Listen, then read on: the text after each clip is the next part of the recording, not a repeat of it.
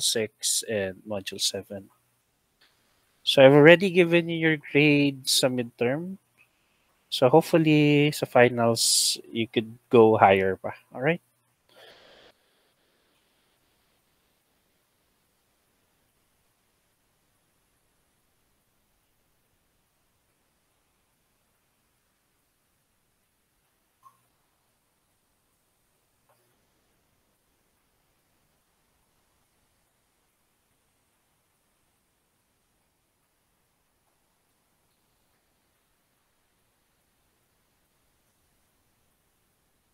Wait lang class. Ah.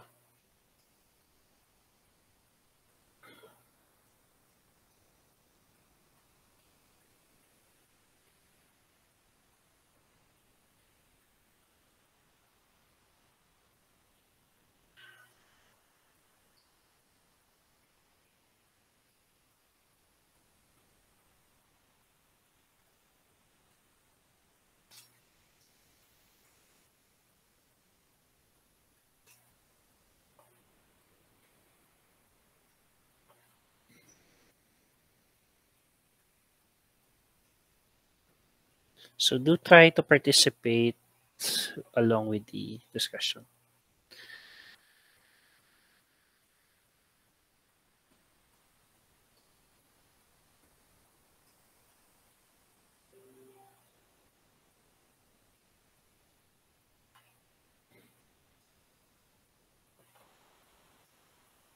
All right. So your Module 6 class is known as your media preparation. So in our bacteriology lab, you are required to grow your bacteria, to propagate them. Padamihin mo sila. Now, with for you to be able to do that, you are required to use a media.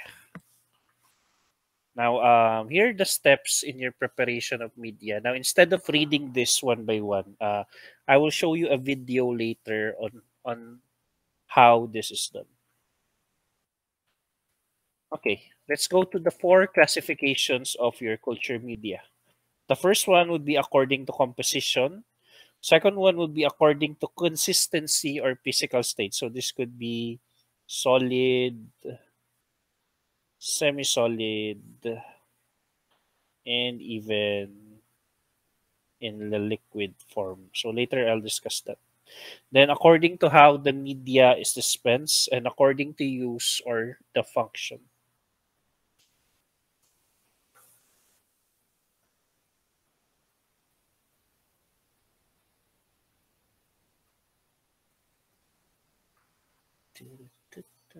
Wait lang class 11, 22, 21.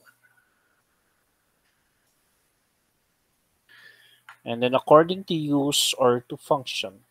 Now, let's start with your according to composition. The first one would be synthetic or a defined culture media. Now, the thing about the synthetic or defined culture media class is that it has uniform composition. So when you say uniform composition, equal equal nutrients, equal nutrient composition. So pantay-pantay class yung nutrient composition niya. So let's say that it would be composed of 5% agar, 5% peptone, and so on. Now, this is usually commercially prepared and is used for research purposes. While another type of media based on a composition is your non-synthetic, natural, empirical culture media. Now, this one, the composition is unknown.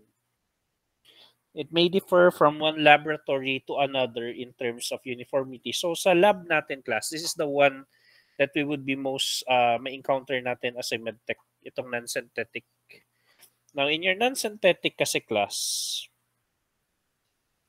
in your non-synthetic, there is no exact content of the media. If you are the one preparing it. depending on the SOP of your laboratory. Then the major ingredient class is the peptone. Major ingredient is the peptone. So do remember that class. Kapag synthetic or defined culture media, this is commercially prepared, has uniform composition, and is used for research purposes. While your non-synthetic is precise composition is unknown, may differ from one laboratory to another in terms of your uniformity, and peptone is the major ingredient. Then we also have your tissue culture media. So this is for obligate intracellular bacteria. So when you say obligate intracellular, does anyone have an idea what does that phrase mean? Obligate intracellular.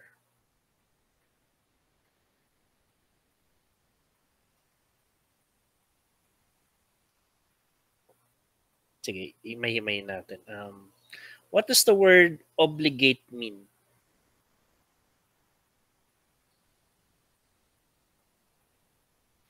Required, Alright. obligatory. Alright, so it's required. When you say intracellular, what does Within the cell, intracellular? sir. Within the cell, okay. Within the cell. So this is a bacteria. So your tissue culture media class is used for bacteria that is required required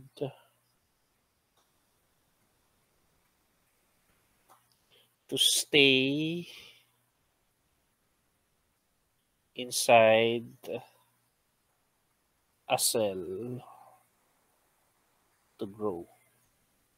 So kapag outside siya class ng tissue or ng cell, they would die. So for obligate intracellular bacteria, they are required to stay inside a cell to grow, or they are required to use a living tissue for them to survive. Now, inclusions dito class is your cell lines, HeLa 229 cells, embryonated eggs for cultivation of viruses, live laboratory animals such as your armadillo, and foot fads and earlobes of mice for Mycobacterium leprae. So class, if you're gonna have your research thesis, and one of your topics would be on propagating bacteria, certain bacteria. Now, depending on the type of bacteria, you could actually use this cell lines, embryonated egg, and live laboratory animals. But as undergraduates class, I do not recommend that. Bakit? Kapag ito ang ginawa nyo, if you're going to do this, this is very tedious. And marami kayong paperworks na kailangan gawin. And one of those paperworks is that you're required to undergo training in what we call GCP. Now, in GCP, this would mean good clinical practice. So, tuturuan kayo class ng mga dapat, ng mga do's and don'ts when you're handling live lab animals and other research important stuff. This is usually done by UP, University of the Philippines. All right. So again, for tissue culture media for obligate intracellular bacteria, includes cell line, embryonated eggs, live lab animals such as armadillo, foot pad, and earlobes of mice for Mycobacterium leprae. Now let's go to your consistency. Now, sabi ko kanina, there are three types. You have the liquid, the semi-solid, and the solid media. So in your liquid medium, there is no solidifying agent. Now, the solidifying agent class sa media nyo is known as your agar. Now, in your liquid media, there is no agar. Example of your liquid media is nutrient broth, brain heart infusion, and trypticase soy broth. While your semi-solid, so semi-solid siya. So this one has agar but in very small amounts. Semi-solid media contains 0.5 to 1.5% agar and is used to study bacterial motility. Now, if you recall, nung midterms nyo, I talk about yung SIM. Yung SIM nyo is a semi-solid media na kapag nag-stub kayo sa kanya, imagine this would be your SIM. Pag in-stub nyo siya, makikita nyo na merong mga fuzzy edges dun sa stub side. So that is a sign of your motility. And then for solid media, contains 2 to 3% agar. Okay? So again, pag liquid media, no solidifying agent, no agar. Pag semi-solid, a very minute amount of agar, 0.5 to 1.5%, and used for bacterial motility. While for your solid, is contains 2 to 3% agar. Now, according to how medium is dispensed. Now, class, when you say medium is dispensed, kung how you put it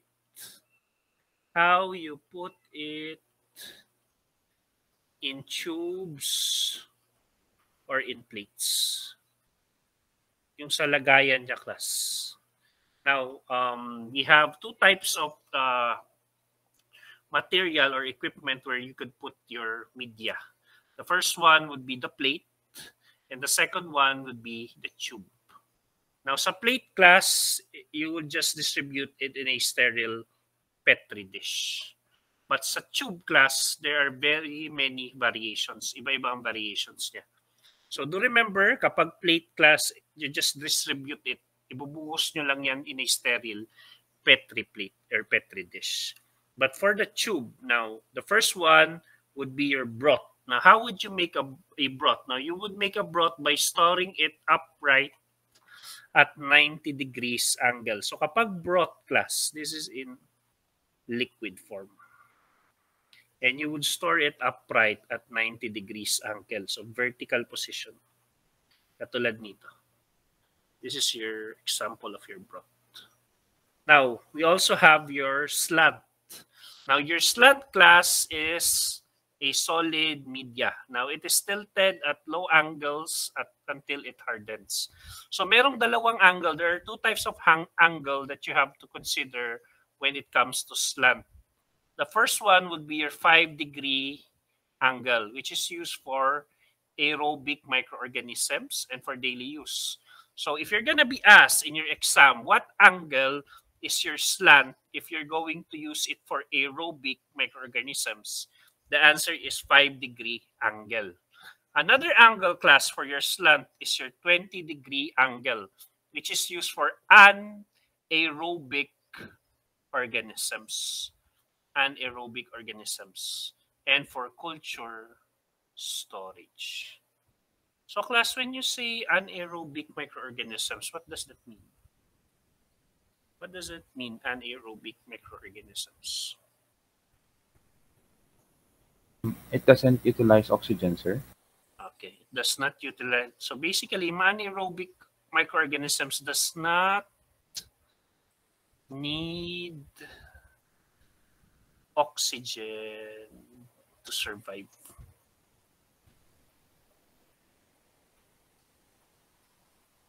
While your aerobic requires oxygen to survive.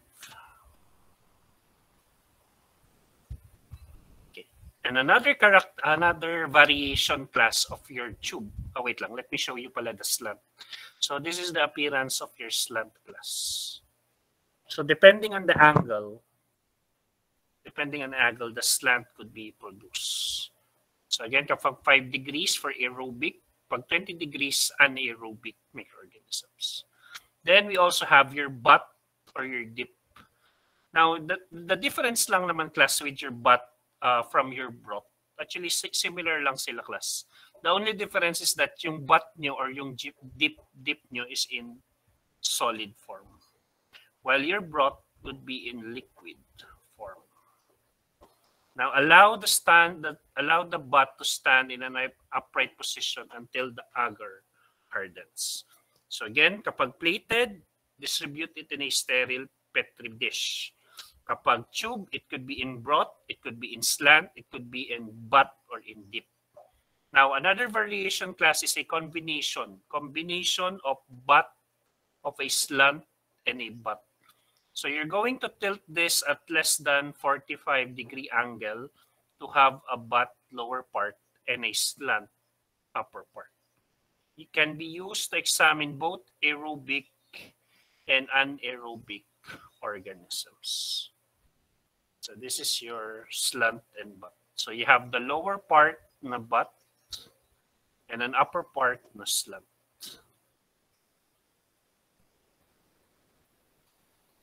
Any questions? All right. Then according to use or function, so your media class would have different function. Now let's go through them one by one.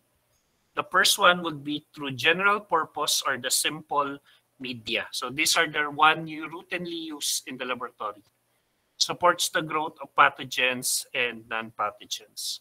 Example would be nutrient agar and broth and trypticase soy broth. So itong nutrient agar class, this would be the one that you're going to encounter the most in the future.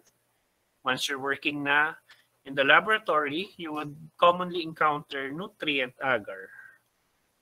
Then we also have your enrichment media, which is used to enhance the growth of a particular bacterial pathogen from the mixture of organisms by using nutrient specificity. Okay, from the word enrichment class, meaning you're going to enhance the growth.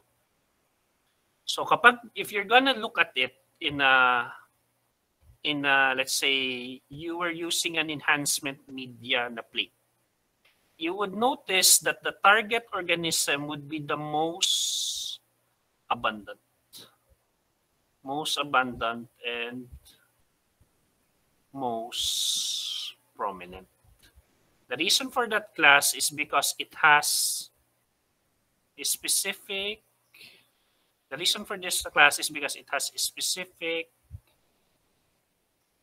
nutrients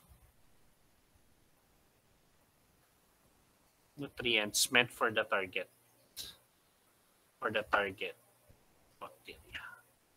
Again, your enrichment media class would enhance the growth of your bacteria, making the colony most abundant and most prominent.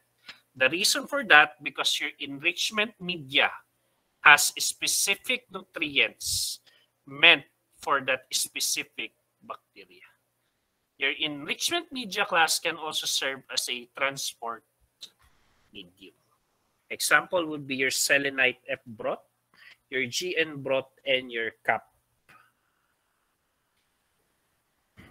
Next, we have your supportive media, routinely used in the laboratory, supports the growth of most non-fastidious bacteria without giving any organism a growth advantage. So, can anyone tell me what does the word fastidious mean? Ano meaning ng fastidious class? Any ideas?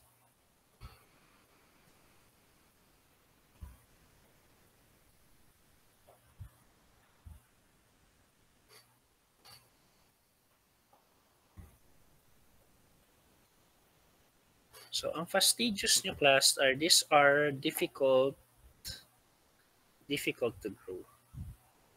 Difficult to grow organisms. They are require special nutrients. Sa case nito class, yung supportive media nyo supports most mga easy to grow bacteria without giving any particular organism a growth advantage.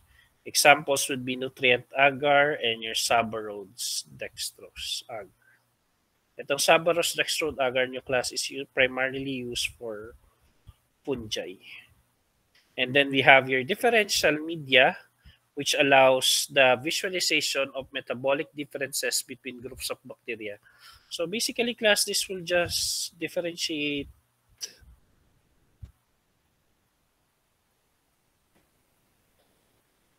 group A from group B. So example class would be your group A, mga group A nyo na streptococcus from your group B and so on. can be used as a primary isolation media. Example would be your McConkey, EMB, and SSA and blood agar. So your McConkey naman class, this is would differentiate lactose fermenters from non-lactose fermenters. While your SSA or your Salmonella Shigella agar would differentiate Salmonella from Shigella. Another one would be your selective media, which contains one or more agents that inhibit all organisms except those being sought. So this is a media that can grow only a single microorganism. So isang organism lang class or isang microorganism lang yung i-grow niya. Example would be your PEA, your SSA, and your EMB. Now, they have inhibitory agents such as your dyes, your bile salts, your alcohol, your acids, and your antibiotics. So dyes, bile salts, alcohol, acids, and antibiotics, these are your inhibitory agents for the selective media. Now, may mga media kayo class. You have medias with two or more functions. So we have your selective and differential, selective and enrichment, and nutritive and differential.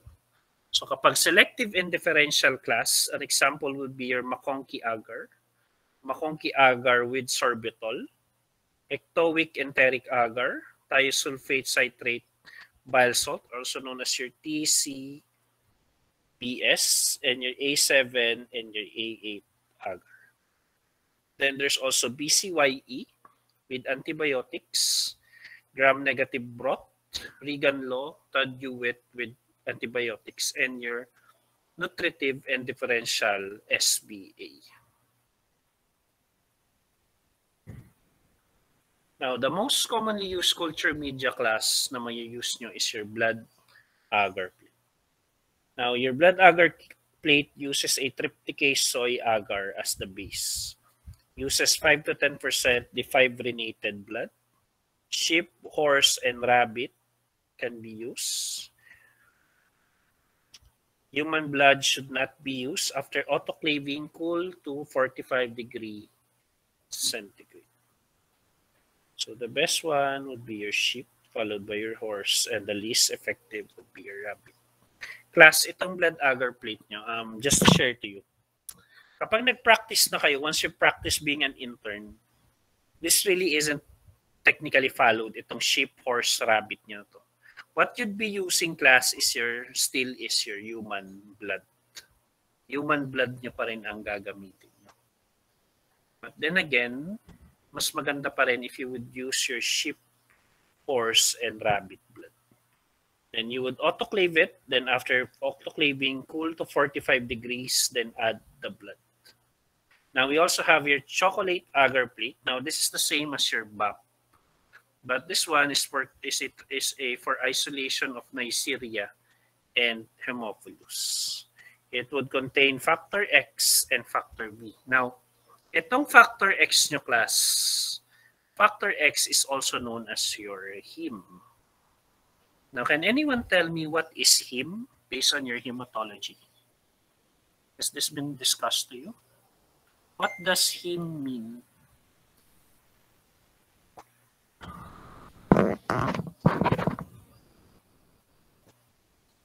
Anong ibig sabihin ng heme class?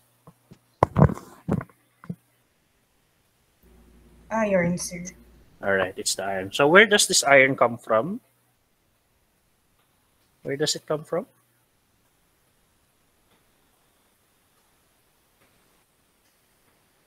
Okay. Sige, let me help you. This is your RBC. Now, when your RBC is degraded, nasira, or it's destroyed, what is produced, class? What is produced? Or what is released, rather?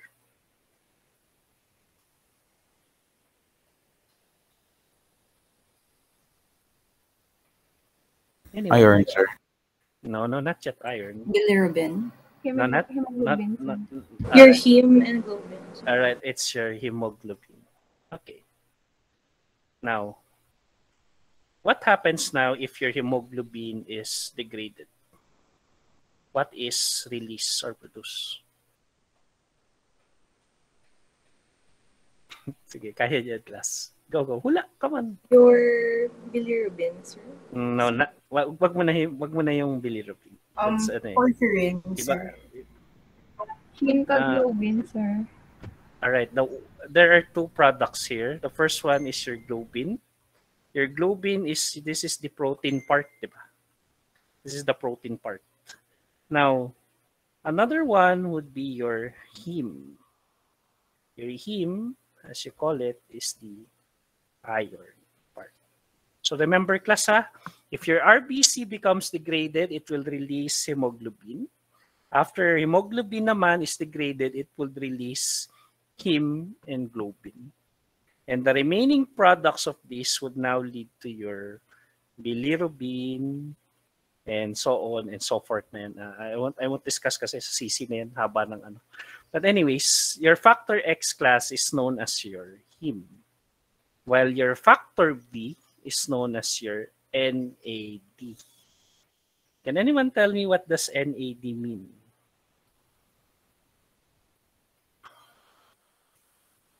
What does your NAD mean, class?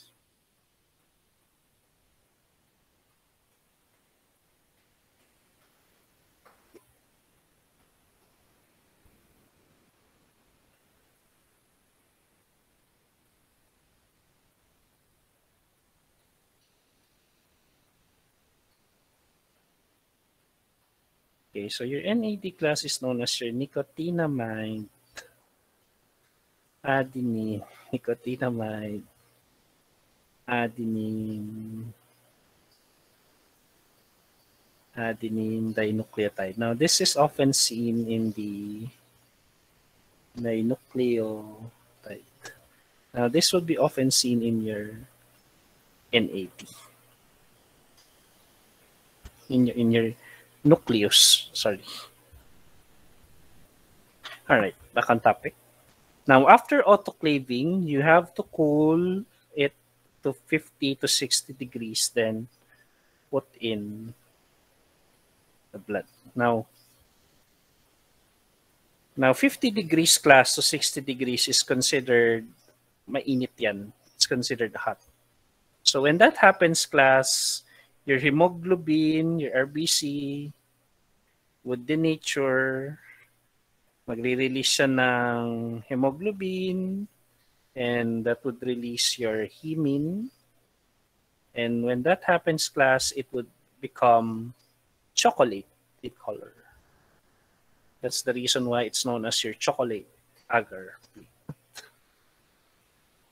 Now, another one would be your McConkey agar. Now, yung McConkey agar nyo, class, would contain bile salts and crystal violet. So sabi ko kanina, as I said earlier, this would be to differentiate lactose fermenters from non-lactose fermenters. Kapag lactose fermenters, class, they would appear pink, red. Kapag non-lactose fermenter, they would appear clear. So look at this picture. Now, this is your lactose positive. So they would appear pink, while your non-lactose would appear clear.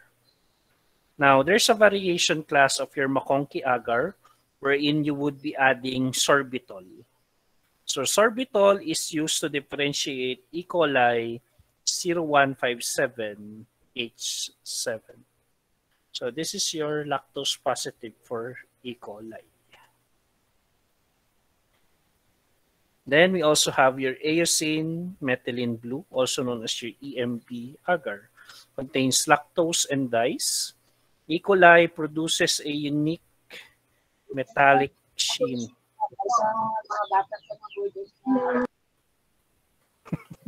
Okay, Miss Calvo. All right. E. coli produces a unique green metallic sheen class. So do remember this. Whenever you would encounter the word EMB, itong media na to, tapos it would be asked, what is the appearance of your E. coli in EMB? It produces a unique green metallic sheen. So yan yung green metallic sheen niya class. This was asked as a board exam question. What type of media would produce a green metallic sheen? It would be your EMB. And the one related to that would be your E. coli. While your lactose fermenters would appear violet. And non-lactose fermenters would appear clear. So do remember those colors, class. Kapag makonki, lactose fermenters would appear pink-red. Non-lactose fermenters would appear clear. For your EMB, they would appear violet, while non-lactose fermenters would appear clear. Another one would be your mannitol salt agar. So this one contains 7.5% sodium chloride and is usually used for the isolation of Staphylococcus. So this would become positive for your Staph aureus. So MSA class would be for your Staph species. Then let's go with your culture media with innate antibiotics. Now, itong mga to class, this 4-1, itong Thayer Martin, modified Thayer Martin, Martin Lewis, New York City agar, these are for your Neisseria species. So, Neisseria mo siya. Now, it would contain antibiotics class. Now, yung antibiotics nyo, depending on its purpose, it would usually inhibit 3 types of organism. Inhibits gram pus, gram neg fungi, and in some cases, class, a specific bacteria. Mamaya i-explain ko yung specific bacteria na yan. Okay, let's discuss your Thayer Martin. Now, your Thayer Martin class would contain the antibiotics VCN. Now, V stands for vancomycin, inhibits gram-positive. Colistin inhibits gram-negative, and your nystatin would be for fungi or your yeast. So, do remember these 3 antibiotics class. VCN, V, vancomycin for gram-positive, colistin for gram-negative, and nystatin would inhibit yeast or fungi. Now, another one would be your modified Thayer Martin. Now, when from the addition of the word modified, you perform an additional, or you added an additional antibiotic. In this case, class, in your modified Thayer Martin, it's still the VCN, but this time you would be adding trimethoprim lactate, which would inhibit the swarming of Proteus, of the Proteus bacteria. Okay, so Thayer Martin, VCN. Modified Thayer Martin would be VCN plus trimethoprim lactate, which would inhibit Proteus. Then another one would be Martin Lewis. So this time, class, you're using vancomycin for gram-positive, colistin for gram-neg,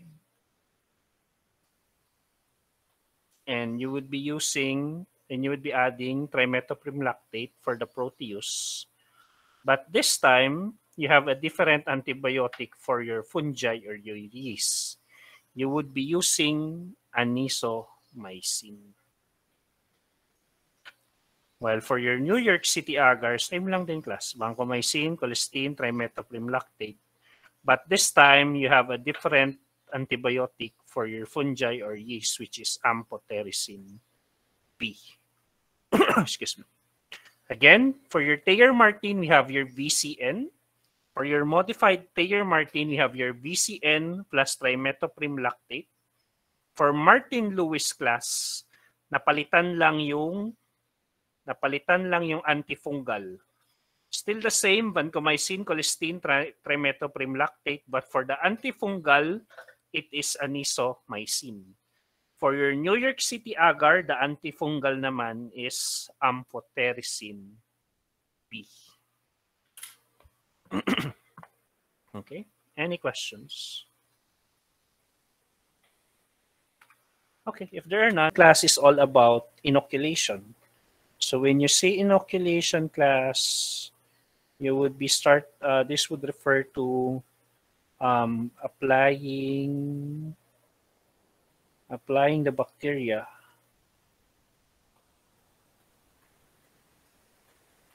to the media. So imagine this would be your plate. This would be your plate. Now, you're not just gonna put it like this, class. Hindi mo siya ikakalat lang basta-basta. There is a proper inoculation technique for this. All right. First, we need to understand the different types of culture.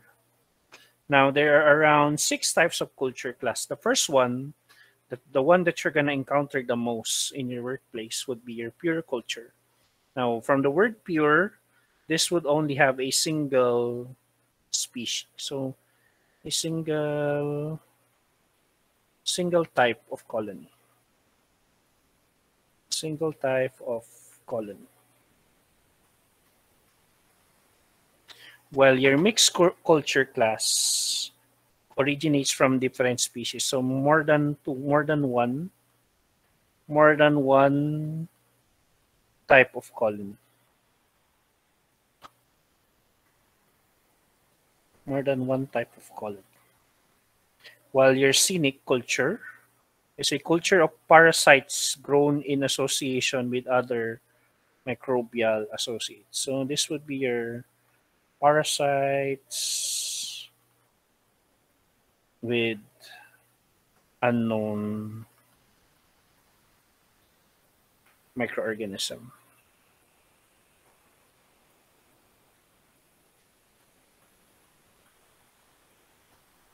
Then we also have your polysenic, which is parasites associated with many known microorganisms. So we have your parasites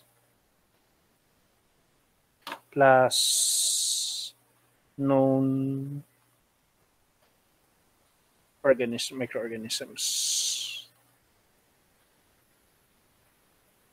Many known microorganisms. Then we also have your monosenic culture, which is a culture of parasites in association with a single known microorganism. So we have your parasite plus a single known microorganism. And then acinic is a pure parasitic culture. So parasites lang siya, class. Without any bacterial associate or metabolizing cell. Now, class, yung sinasabi ko ditong parasite, this does not technically mean yung mga entamoeba nyo. No, it's not like that. Your parasites here, class, could refer to fungi and to other organisms aside from your bacteria. So, pwede siyang mga protozoa, pwede rin siyang mga moss and other Again, your pure culture, single type of colony of bacteria. Mixed culture, more than one type of colony of bacteria. Your scenic culture, parasites with unknown microorganism. Polysenic, parasites with many known microorganisms. Monosenic, parasite with a single known microorganism. And acinic culture would be a pure parasitic culture without any bacteria. All right. Here's an example of your pure culture class. So they would have the same color, even the possibility of the same size. But mostly class ang ano lang naman ng pure culture is that it has the same color. While your mixed culture has different color, sizes, even the appearance is different. So do remember your pure culture from your mixed culture. Now, there are different methods of inoculation class.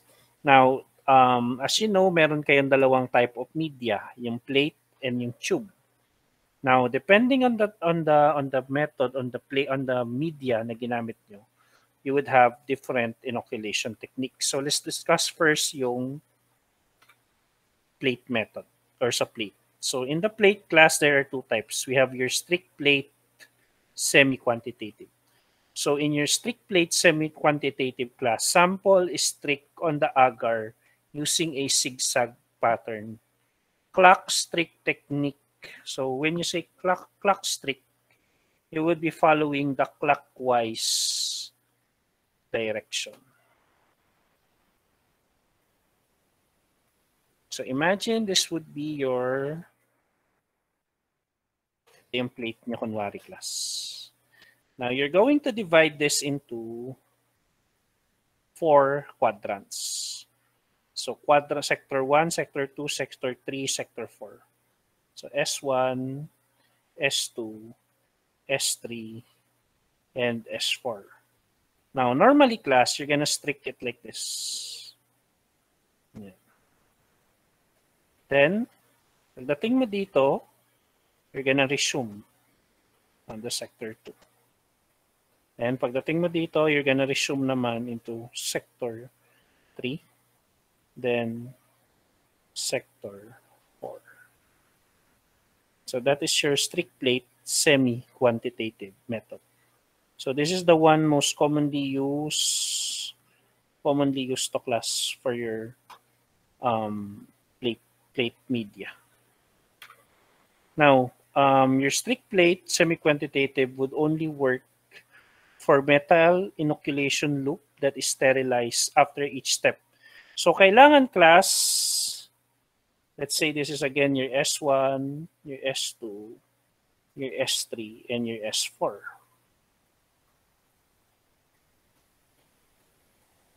Now, nag-start ka. Now, prior to going to S2 class, you need to sterilize. And how would you do that? You would sterilize class by flaming the loop. If you flame mo yung loop, after flaming the loop class, pag medyo malamig na siya, resume mo. You're gonna continue. And then, flame nyo ulit before you proceed to your sector 3.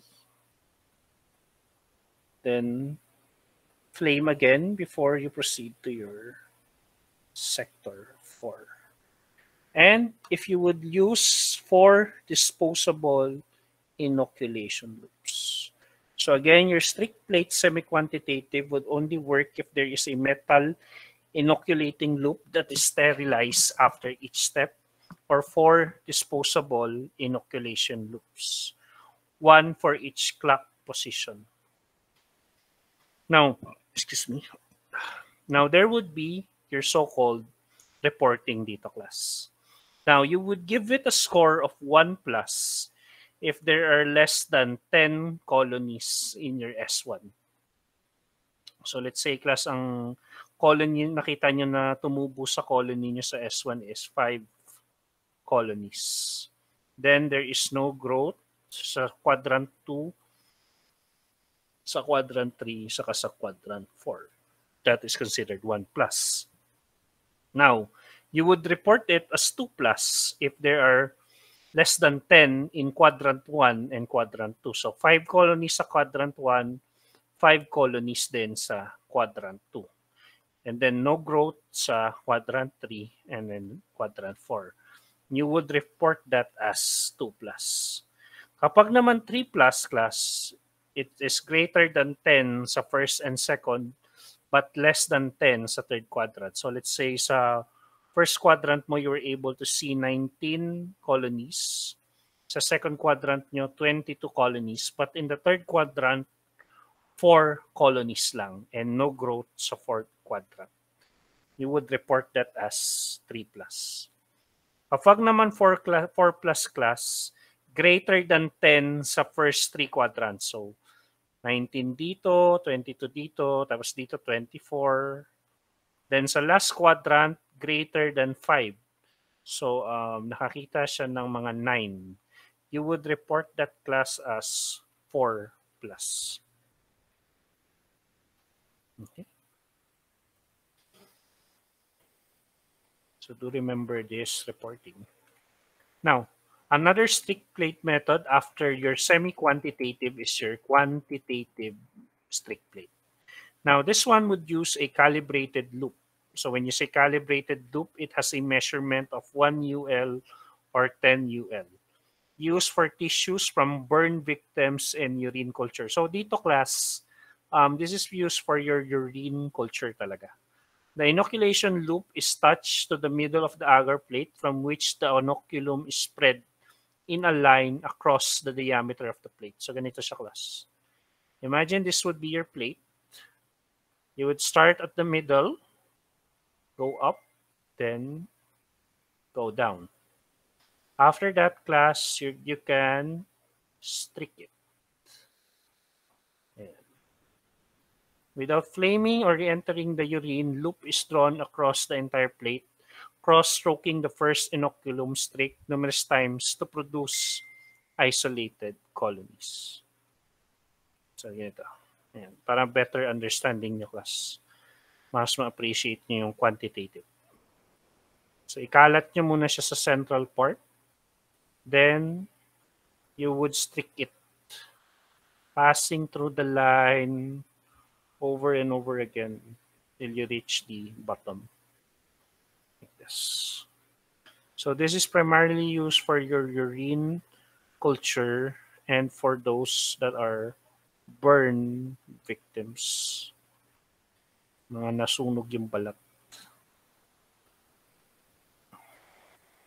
And another one would be your spread plate class. So spread plate is wherein a small volume of diluted sample is transferred onto the center of the agar plate and is evenly spread across the entire surface using a sterile bent glass rod. So dito class is that you're gonna add the sample. So imagine this would be your plate. You would add the sample first. Then you would add the media. Then incubate nyo na. After incubating class, you're gonna see 2 types of colonies. Yung surface colonies and yung mali. Sorry. Iba iniisip ko. My bad.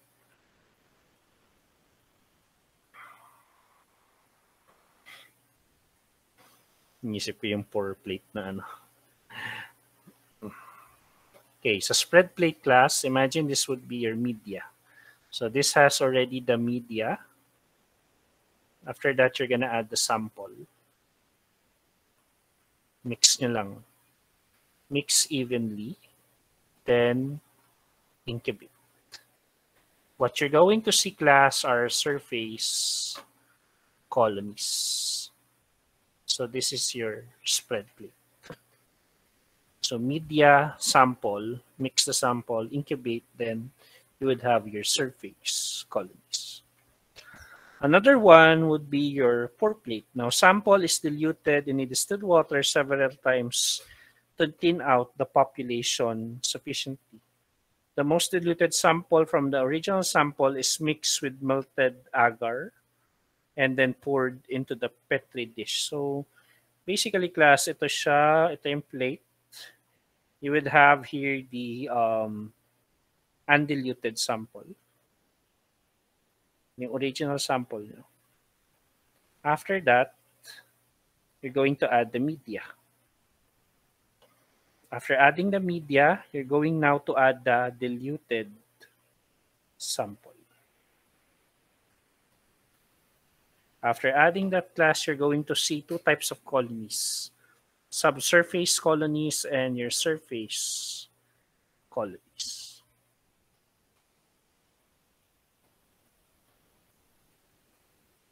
So I hope you understood the difference between your spread plate from your pour plate. Pag pour plate class, you're gonna add the sample, undiluted sample, then the media, then the diluted sample, and then you're gonna incubate to see your subsurface colony. Kapag naman spread plate, walang dilution, you're just gonna see surface colonies. Then we also have your liquid broth. Now, this would require using a sterile pipette or a sterile inoculating loop if the sample is collected directly from the agar. So, kuha kayo class, halimbawa may mga colonies dito. You're gonna get a portion, then you're just gonna dip it. Isasawsaw nyo lang siya doon class sa liquid broth. For the slant naman, sample is streaked in a zigzag pattern using a sterile inoculating needle. So kapag broth, you're gonna use a loop. Kapag slant, you're going to use a needle. Then you would be streaking it in a zigzag pattern. So you could produce this class. Kapag naman butt class, you're just gonna stab the needle. So again, kapag broth, loop. Kapag slant, needle. Kapag butt, needle din. Sample is stabbed into the agar using a sterile inoculating needle, approximately 2/3 from the surface of the agar. So do not go all the way class hanggang tulo. Just 2/3 from the surface of the agar. And then we also have your butt slant. So sa butt slant, stab nyo muna. So you're going to stab first and then streak. Sample is stabbed first in the butt part, then streak with the use of a sterile inoculating needle.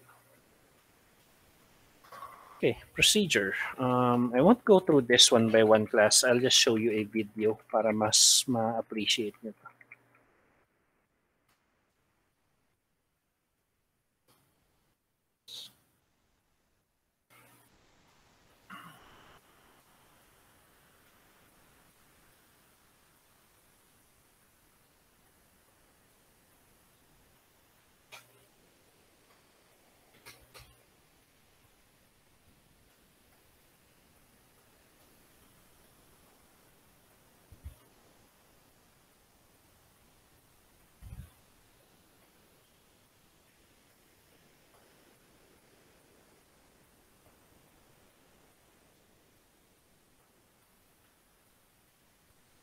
Okay, so this is the aseptic technique plus the inoculation of broth, tube, slant tube, and stab tube.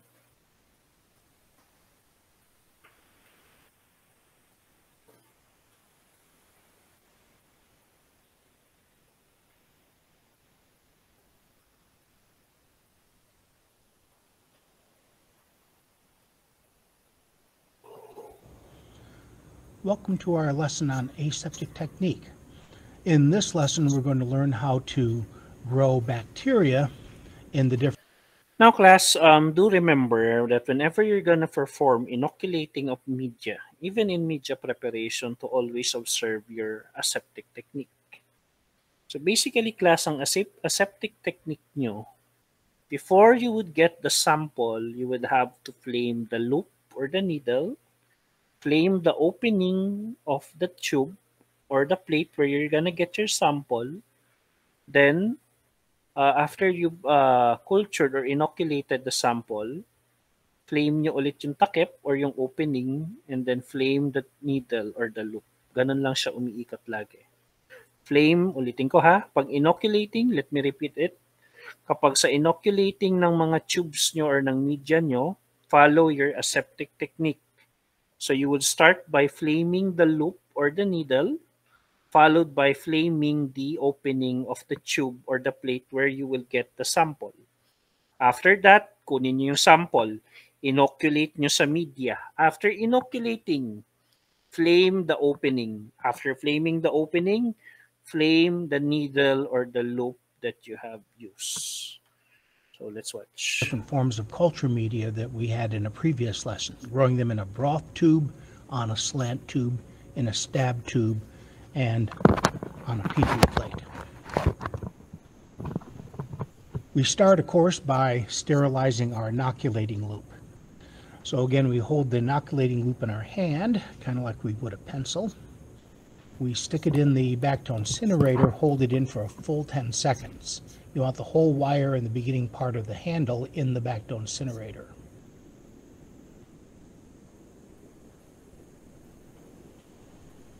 Then we're ready to remove our bacterium. Now this is a tube of E. coli, one of the bacteria you want to grow in today's lab.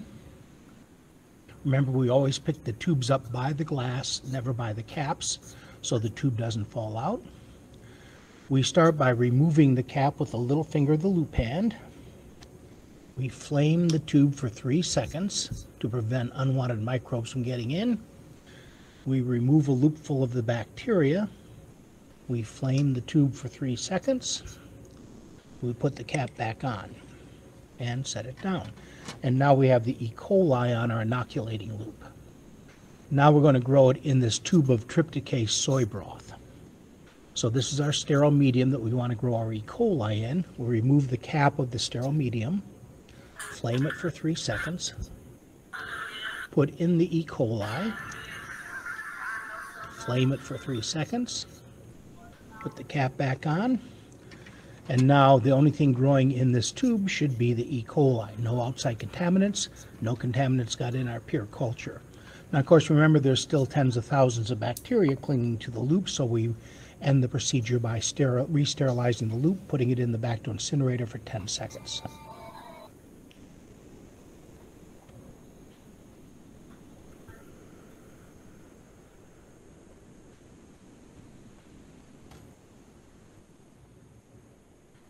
We also want to grow our bacteria in a slant tube.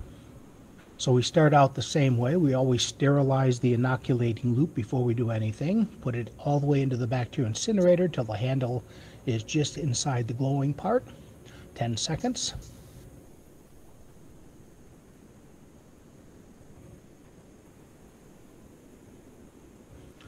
Then we take our tube of bacteria. Now once again, this is a tube of E. coli. We remove the cap with the little finger of the loop hand, immediately flame the tube for 3 seconds, remove a loop full of the E. coli, flame the tube again, and put the cap back on. So now we have the E. coli on our inoculating loop.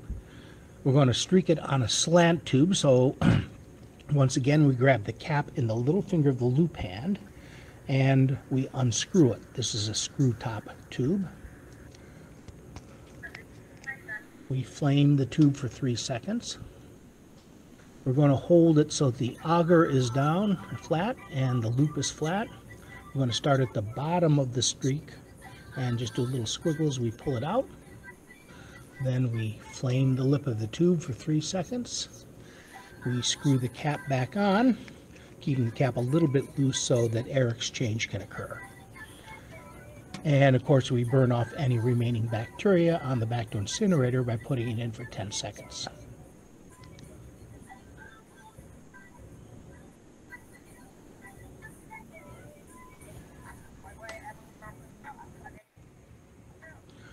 We also want to grow our bacteria in a stab tube. Once again, we start by sterilizing the loop, 10 seconds in the back-to incinerator.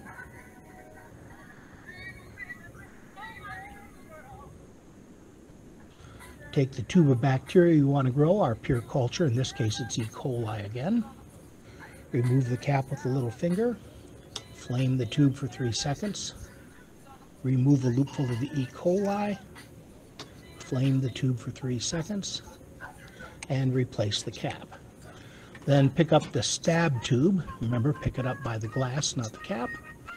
Remove the cap, flame it for 3 seconds, And then we're going to stab the right down the center of the tube about 1/2 to 3/4 of an inch, like that.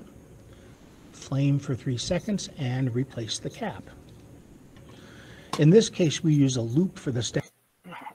Now, you may be wondering, class, bakit loop yung gamit niya instead of a needle? Now, normally, depending on your SOP, needle talaga dapat ang gagamitin mo. But there are some labs na okay lang gamitin ang loop. The problem with the loop kasi, class, kapag tinusok mo siya sa butt, ni-stab mo siya sa butt, it could lead to a bigger hole. Baka mahirapan kayo magbasa, mag-read ng organism. Stab tube. Sometimes a straight wire is used instead of a loop. Of course, when we're all done, we need to re-sterilize the loop 10 seconds.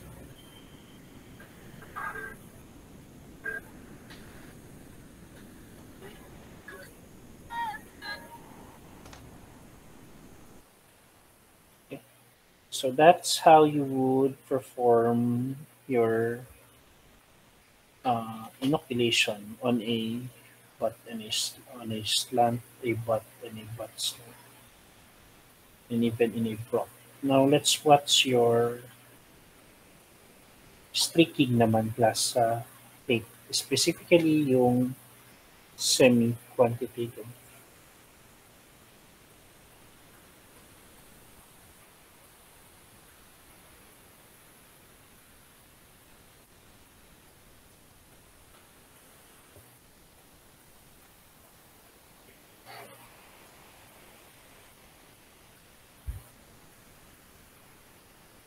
In this video lesson, we're going to learn how to streak a Petri plate. Normally, when we streak a Petri plate, we want to streak it in such a way that eventually we see single isolated colonies somewhere on the plate.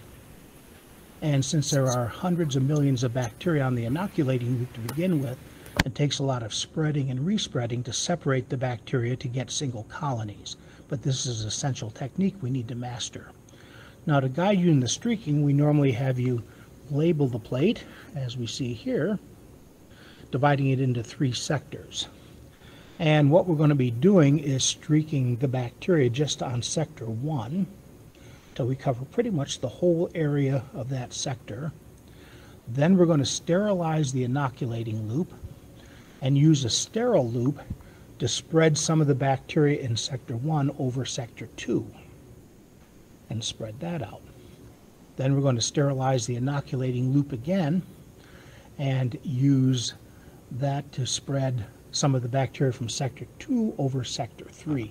And it's in this sector we'll probably see isolated colonies. So we begin the same way. We sterilize our inoculating loop by putting it in the back to incinerator for 10 seconds.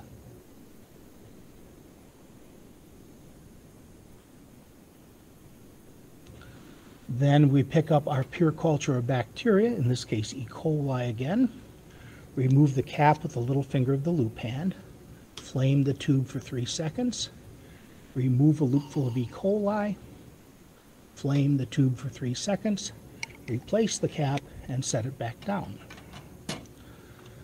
Then we take our Petri plate, and as we mentioned under the tips, we're going to raise the lid just enough to get the loop in.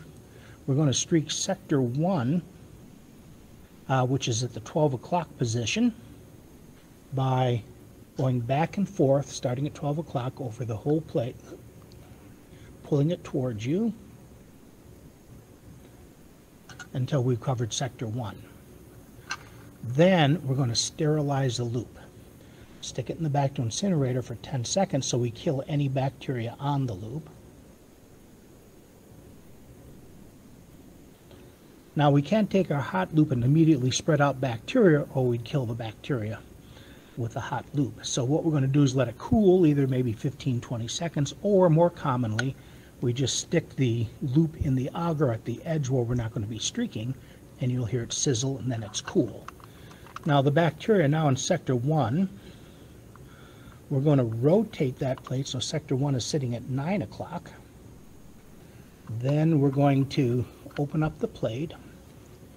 We're going to take our sterile loop, we're going to drag it through sector 1 twice and spread that out over sector 2. 1, 2, and then spread it out over sector 2. without dragging it through again. So we've taken a few of the bacteria in sector 1, spread those out over sector 2. Now we're going to sterilize the loop for 10 seconds again, so we kill any bacteria on it.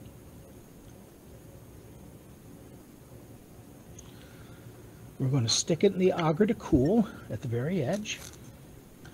We're going to rotate the plate so the bacteria sitting at sector 2 are now at 9 o'clock, and now we can drag them over into sector 3. So we open the lid. We go up to 12 o'clock over into sector 2. We drag that through twice to pick up some bacteria, and then spread that out over sector 3 without dragging it through, and being very careful not to touch sector 1. At that point, we're done with the streaking. We burn the remaining bacteria off the inoculating loop, 10 seconds in the Bacto incinerator.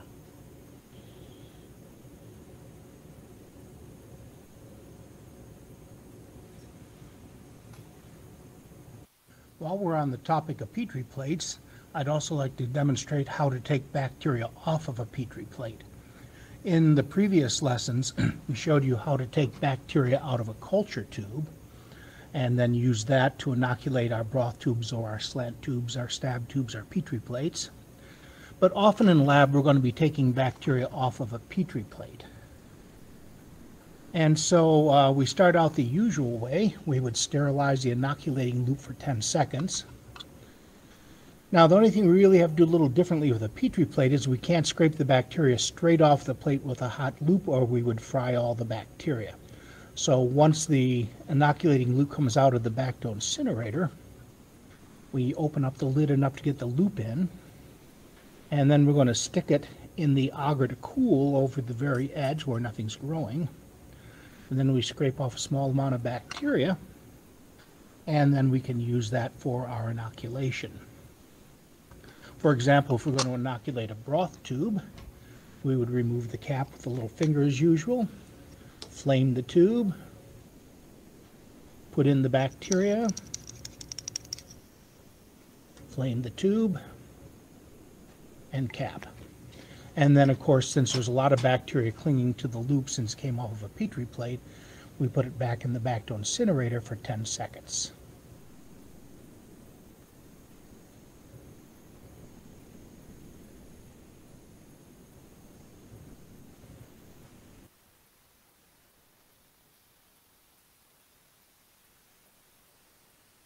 So yes, on our last meeting last Tuesday, I've taught you on how to make your media preparation as well as your inoculation technique. Now, for our meeting today, we're going to talk about the methods of incubation.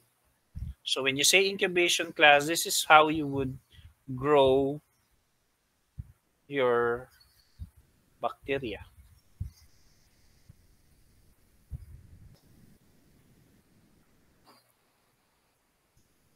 Now, let's talk about the equipment used in incubation. Now, that equipment is known as your incubator, and an incubator class is an insulated, enclosed device that provides an optimal condition of temperature, humidity, and other environmental conditions required for the growth of an organism. So, basically, class, an incubator would mimic when you say mimic class, ginagaya, kinakopy. Your incubator would mimic or copy the body's temperature. And remember, the body's temperature would allow organisms, specifically your bacteria, to grow. Now, routine incubators class would have an in microbiology lab would have a set temperature at 35 plus minus 2 degrees centigrade and have 3 to 5% carbon dioxide. So usually class, ang temperature ng incubator nyo would range from 33 degrees centigrade to 37 degrees centigrade. So do remember that class, in your internship or even in your face-to-face, whenever you see an incubator, the temperature on its on the machine on the incubator should range from 33 to 37 degrees. Kapag nakita nyo, if you saw it less than 33, let's say nasa 32 or even nasa 40 degrees yan, you have to report that. That is considered a defective. Sira, broken, or damaged, or may problem yung incubator nyo. Here are the environmental factors class in your bacteria you have to consider. Now, the first one would be the temperature. So for fungi, they would usually grow at 28 to 30 degrees centigrade. Class, can you answer what are the two types of fungi?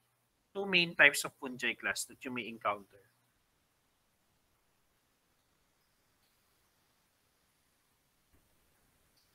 Does anyone know what are the two types of fungi?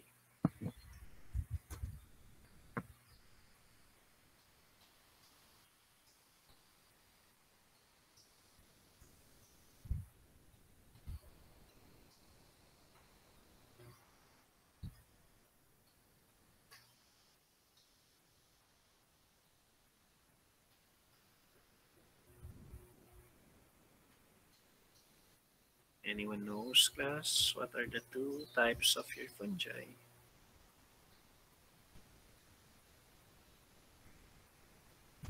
One would start with the letter M. Yes.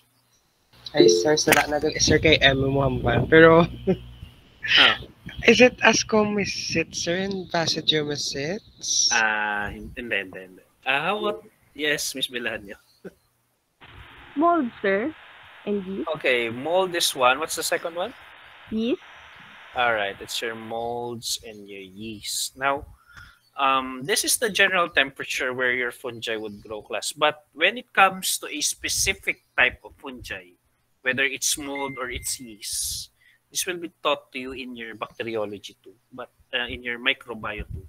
But just to give you an idea, class, yung mold nyo would grow at room temperature. Kaya if ma-notice nyo, class, may mga molds kayo na makikita sa CR nyo na kulay black or kulay iba-iba, they would usually grow at room temperature. Now, yung room temperature nyo would range from 20 to 25 degrees centigrade. While your yeast, class, would grow at body temp.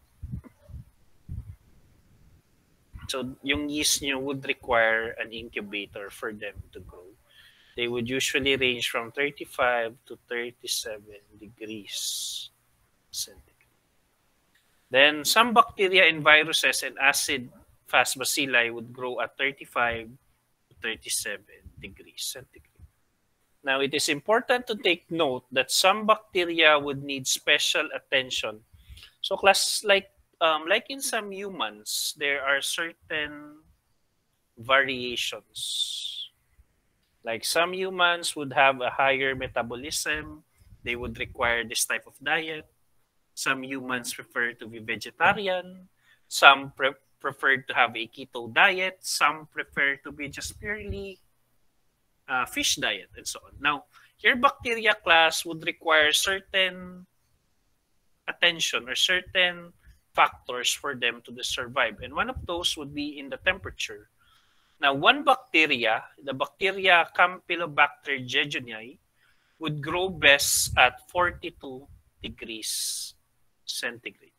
So you're required to have an incubator that would have a temperature of 42 degrees centigrade.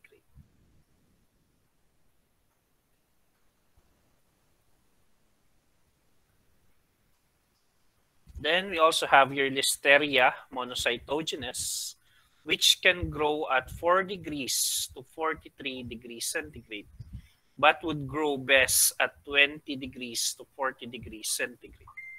Then we have your Yersinia enterocolitica, which would grow at 4 degrees to 42 degrees, but would also grow best at 20 degrees to 40 degrees centigrade. Okay, just to give you an idea, class, itong dalawang bacteria na to, these two bacteria, the Listeria and the Yersinia, are both known to cause food poisoning. Now, here's a question. Based on this temperature, 4 degrees. Can you tell me why it can cause food poisoning based on that temperature class? Hilaw, sir. No. Okay. Ano ba ang 4 degrees class? What temperature is that? What do you call that? Diba meron tayong body temp, meron tayong room temp. What is your 4 degrees?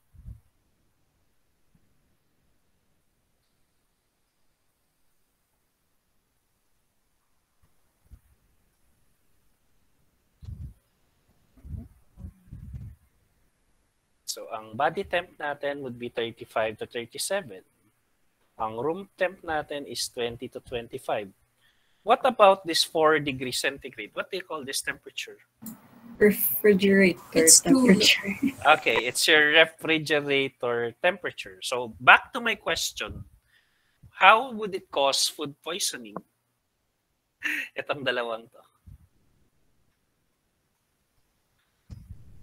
Specifically, itong Yersinia niya class. Grabe yan magkakos ng enterocolitis sa bituka ng tao. Anyways, so how would it cause poisoning?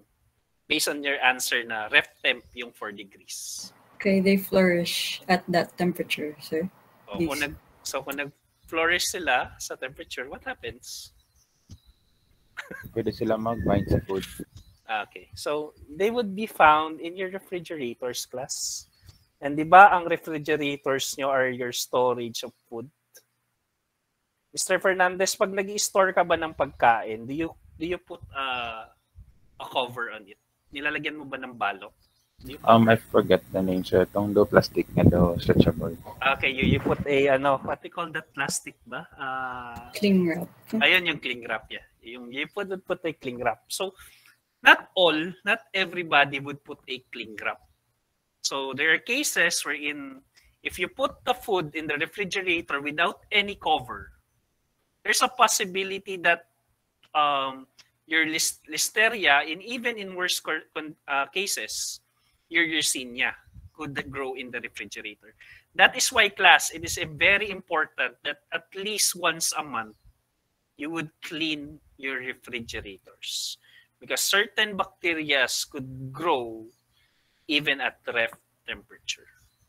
So again, your Campylobacter jejuni would grow best at 42 degrees. Your Listeria would grow between 4 degrees to 43, but would grow best at 20 to 42 degrees. Same with your Listeria. Yersinia can also grow at 4 degrees to 43 degrees, but would grow best at 20 to 40 degrees centigrade. Now, let's talk about the temperature again. Now, your microorganisms class are also classified based on their optimum temperature requirement. So when you say optimum temperature requirement class, this is considered the best temp for them to grow. So ito yung best temperature class for them to grow. Now we have your so-called psychrophiles.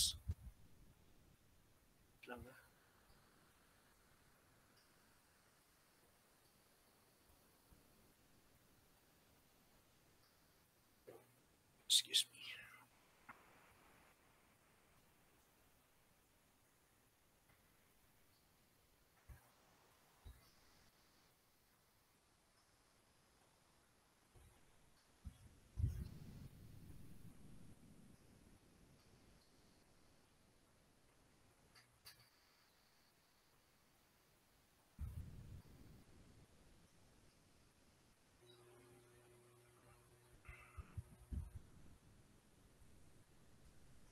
Okay, back on topic. So we have your psychrophiles, which forms and grow best at low temperature.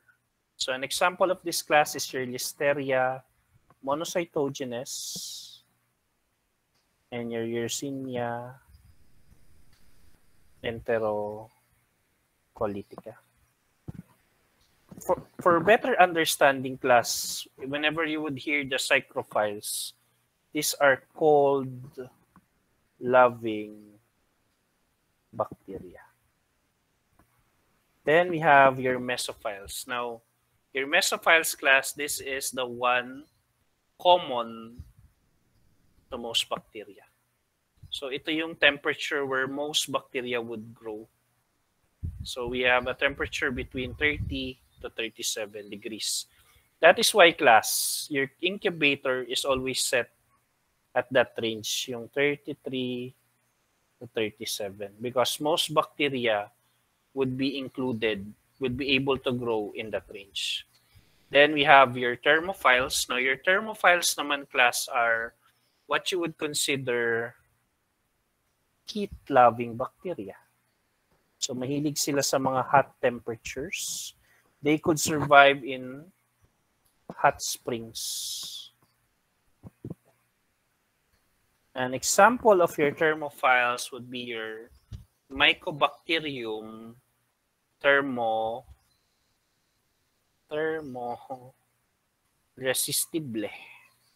resistible.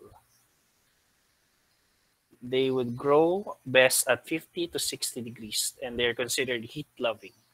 Then we also have your hyperthermophiles, which grows best above 100 degrees centigrade.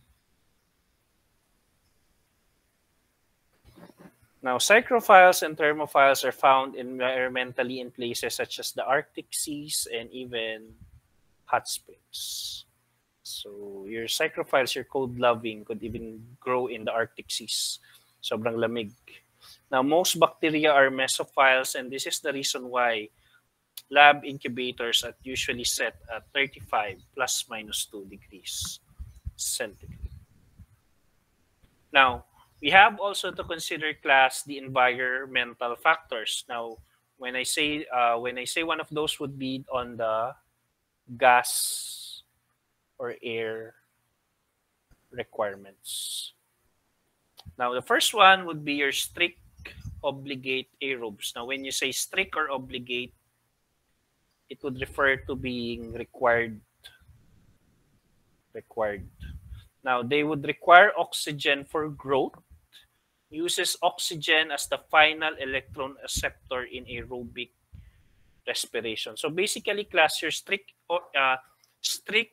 obligate aerobes will dies if there is no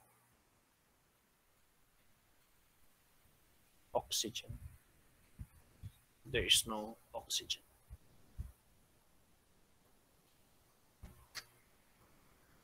An example of your obligate aerobes, class, would be your Brucella,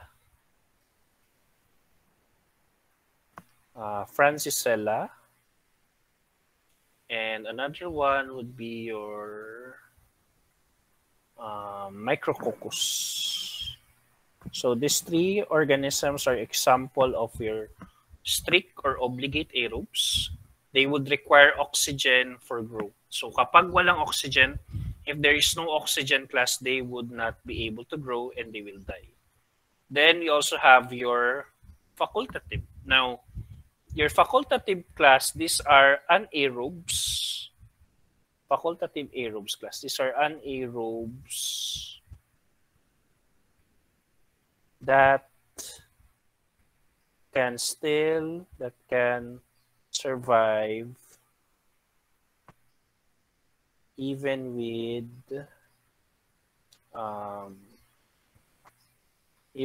oxygen. So facultative aerobes, class, are anaerobes that can still grow even in the presence of oxygen.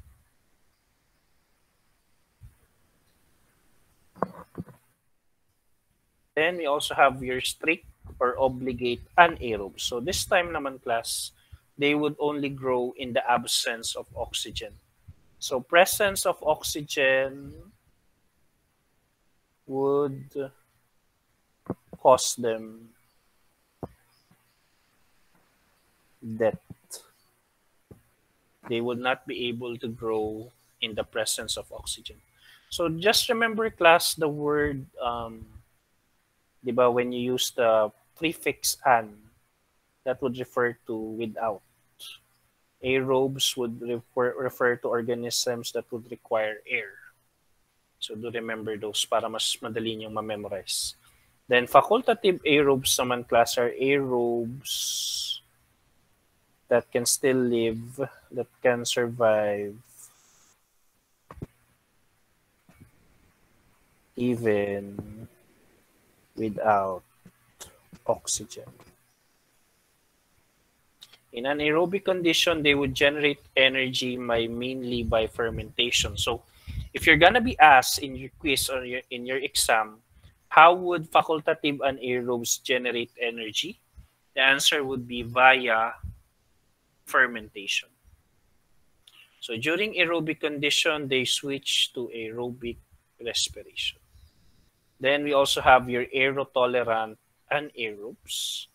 Exclusively anaerobic because it generates energy by fermentation.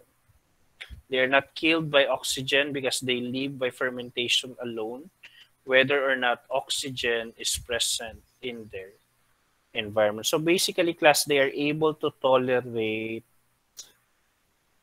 conditions with or without oxygen.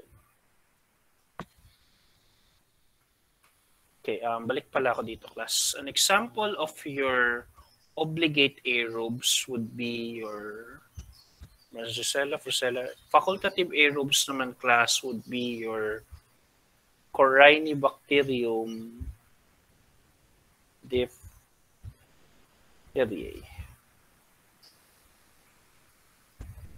Then your strict anaerobes naman, class, would be under example would be Fusobacterium,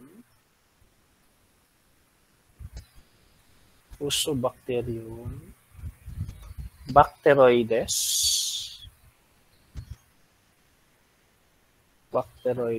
and as well as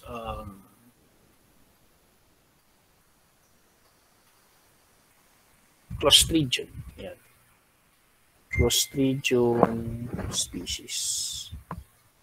To take note of that. And then another one, yung aerotolerant nyo, class. An example would be your Lactobacillus.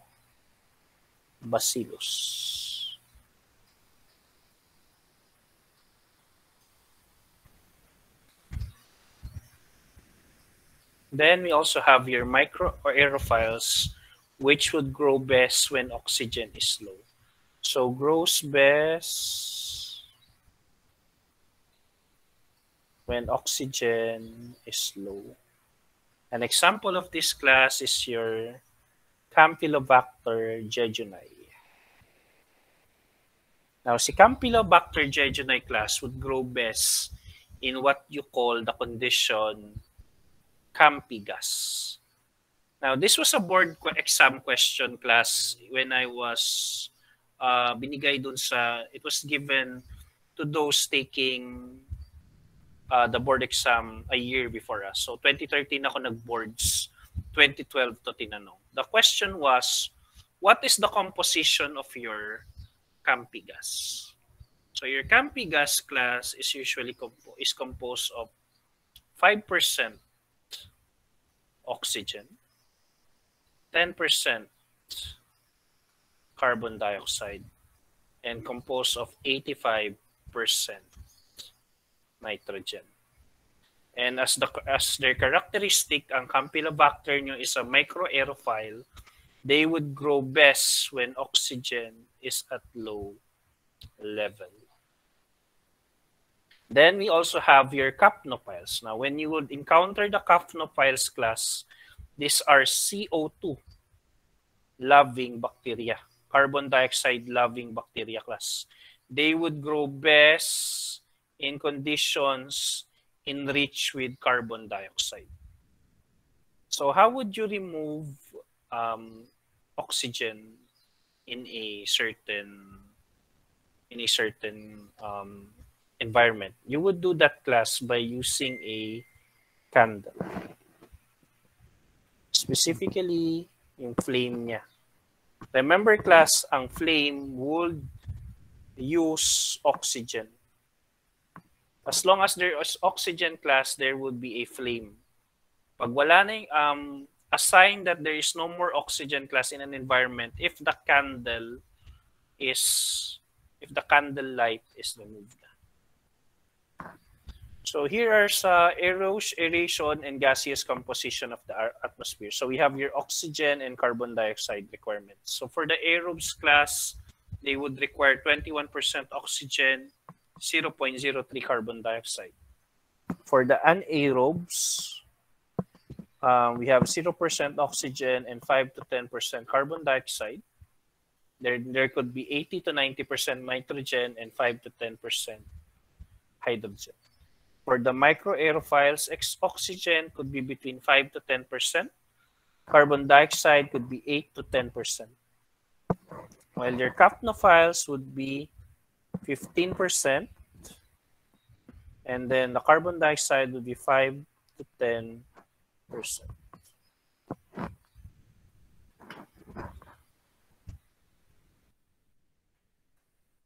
Now, aerobic incubation class would be the most common type of incubation performed in the laboratory. Kasi remember, most of your bacteria class, most bacteria are aerobic. Okay, just to test your knowledge, class, I have a question. Give me a sample, a specimen sample, where you could isolate, where you would be able to isolate an aerobic bacteria. Can you give me a sample, class, where you could isolate an aerobic bacteria? Body sample.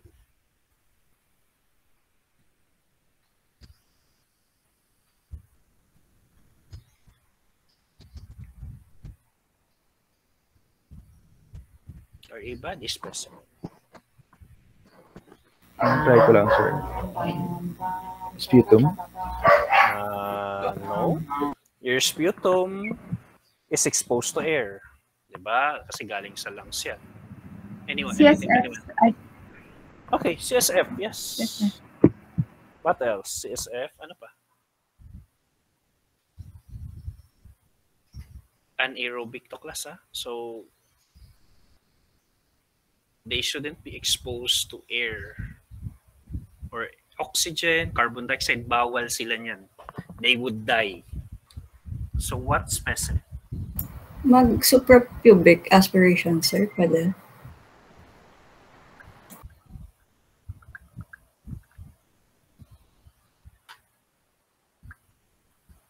Suprapubic what? Aspiration of urine. Yes, pwede. Good. Yes, that's one. Suprapubic. Good. So you could use suprapubic urine. What else?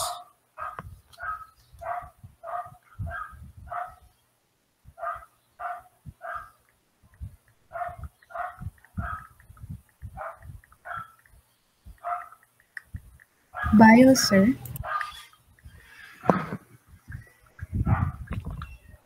Ano yan? Sorry? Bile. Bile, yes. Okay, pwede. So here's a question, class. How would you collect an anaerobic sample? How would you collect them? Imagine, inutusan kayo ng doktor in your internship. Oh, go collect. I want you to isolate an anaerobic sample of this patient. How would you collect that?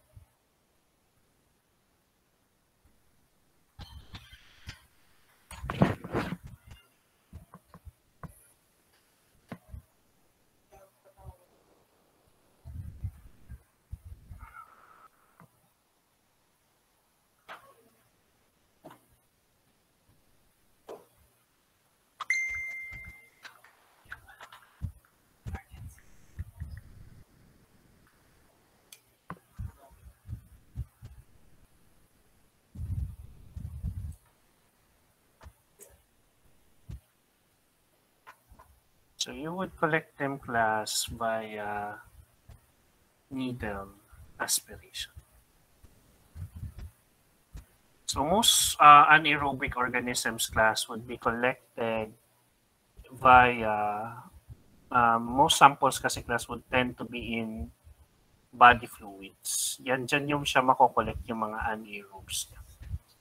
While yung aerobes yung class, they could be wounds, discharges, anything na can be exposed to air. So most bacteria class are usually collected from such location.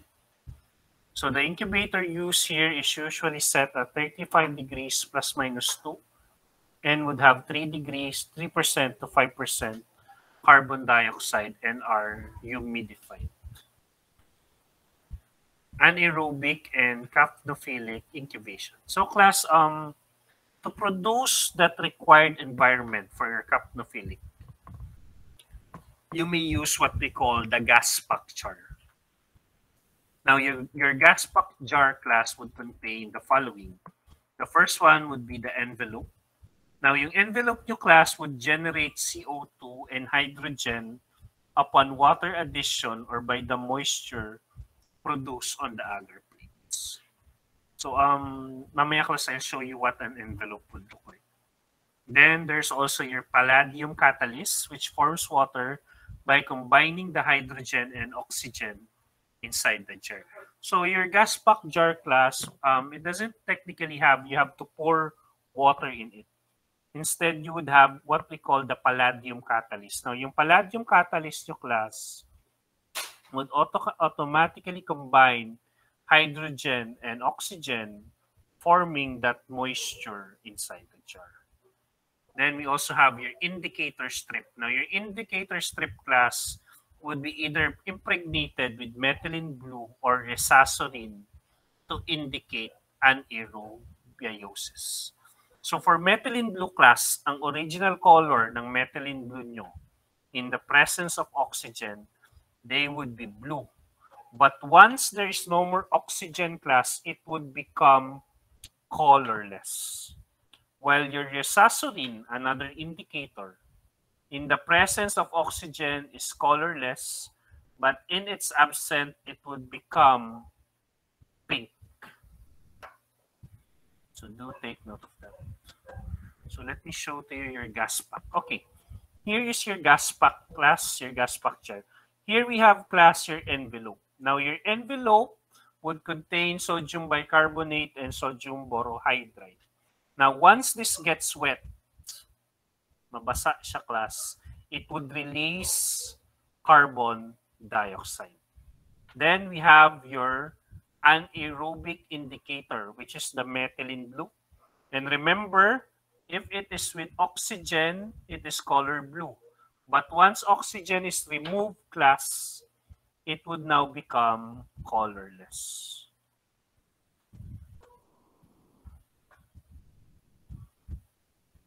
So, it's para siyang candle jar class. So you have a single jar. Inside it, you would put the envelope. You would also put the Petri dish. Then make sure that it is properly sealed. Then we have your palladium catalyst, which would mix oxygen and hydrogen to produce the moisture. In the practice class dito sa Pilipinas, very rare yung may encounter itong gas pack jar na to. What you would encounter class is this. Balik ako ha. I'll go back. What you're going to encounter class is this. Itong tinatawag nating candle jar. Now, sa candle jar class, the one that you would be using to remove oxygen is the candle. Now, as I said earlier, the flame would consume oxygen. And once oxygen is consumed, as an indicator class, ang indicator nyo dyan na wala ng oxygen is the turning off, ano ba yung term? Absence of the flame. Yung namatay na yung apoy class. So kapag namatay na yung apoy, that's a sign that there is no more oxygen inside the candle jar. Then you're gonna put the lid, the glass jar. Now the reason class why they prefer candle jar class, because this is a very inexpensive method. Mura lang siya class, and you could reuse this as long as you have a candle. So this is usually done class for those anaerobic organisms and those that are aerotolerant and microaerophiles.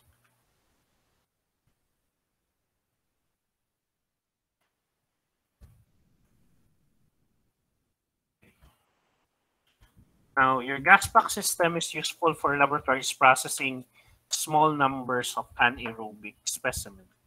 A pouch can be used to incubate 1 or 2 agars. Then we also have your holding jars, which are anaerobic jars with loosely fitted lids attached by rubber tubing to nitrogen gas. It is used as a keeper of inoculated plates with pending incubation to minimize oxygen exposure. Then another one would be your so-called glove box. So your glove box class is recommended for laboratories processing. This is usually used for labs processing a lot of anaerobic organisms.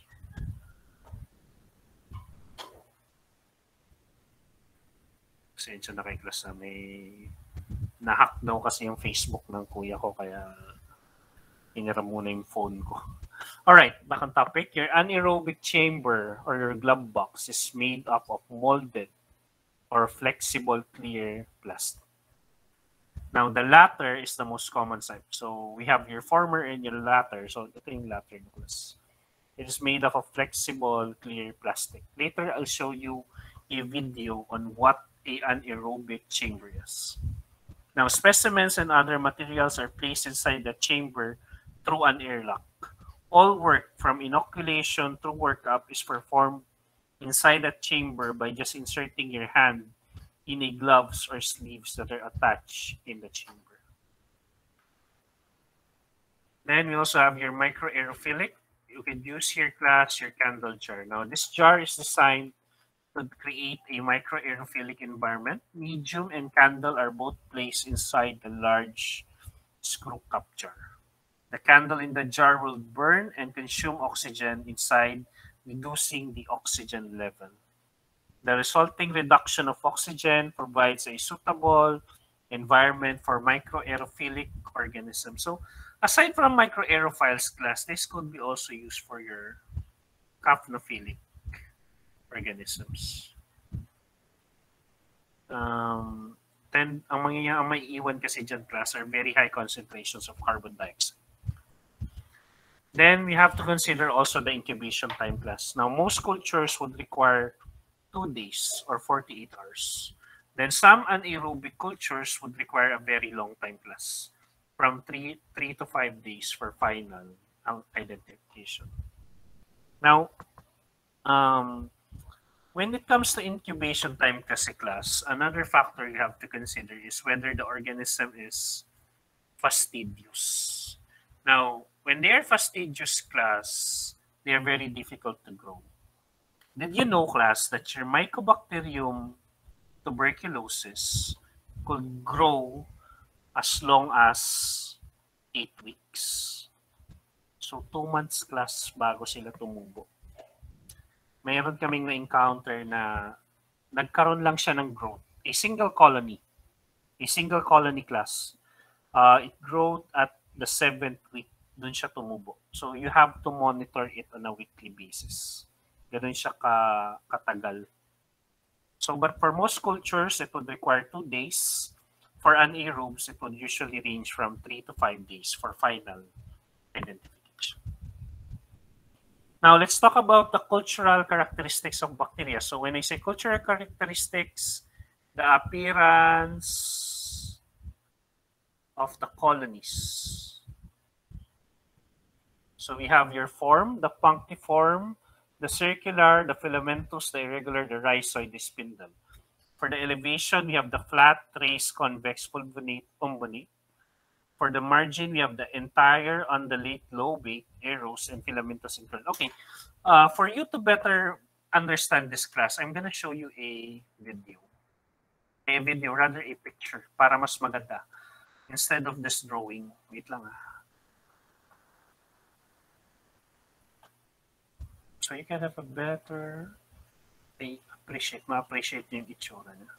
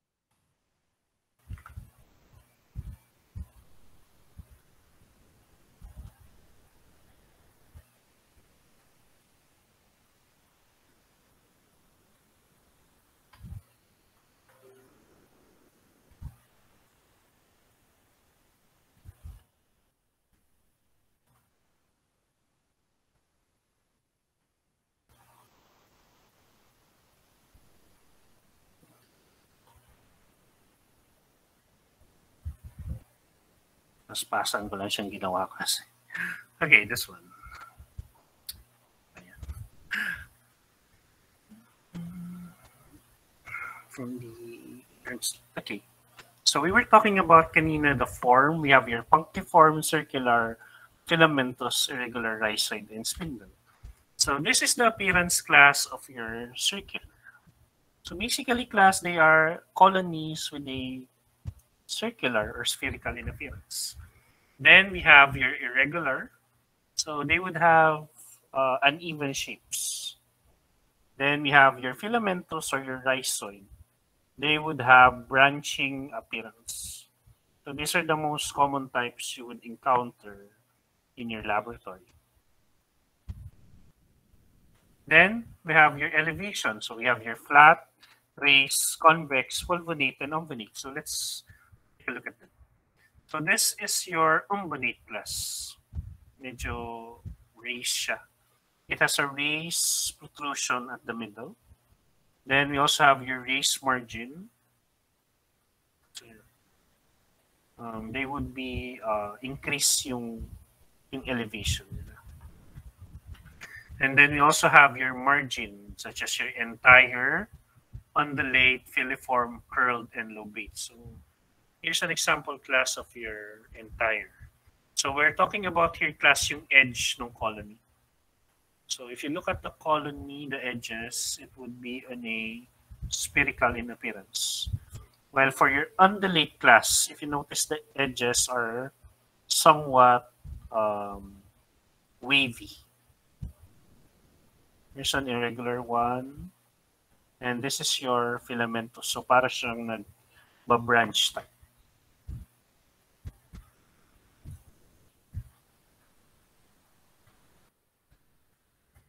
I hope you were able to better appreciate it with them.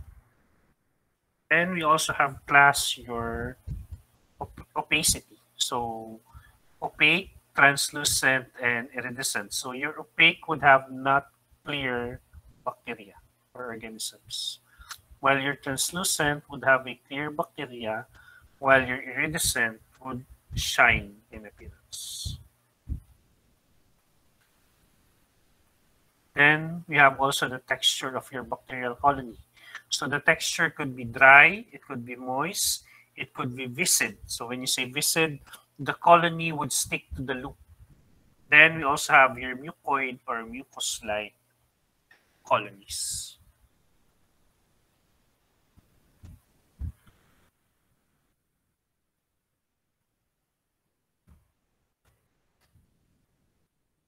Okay, certain bacteria's class could produce odor.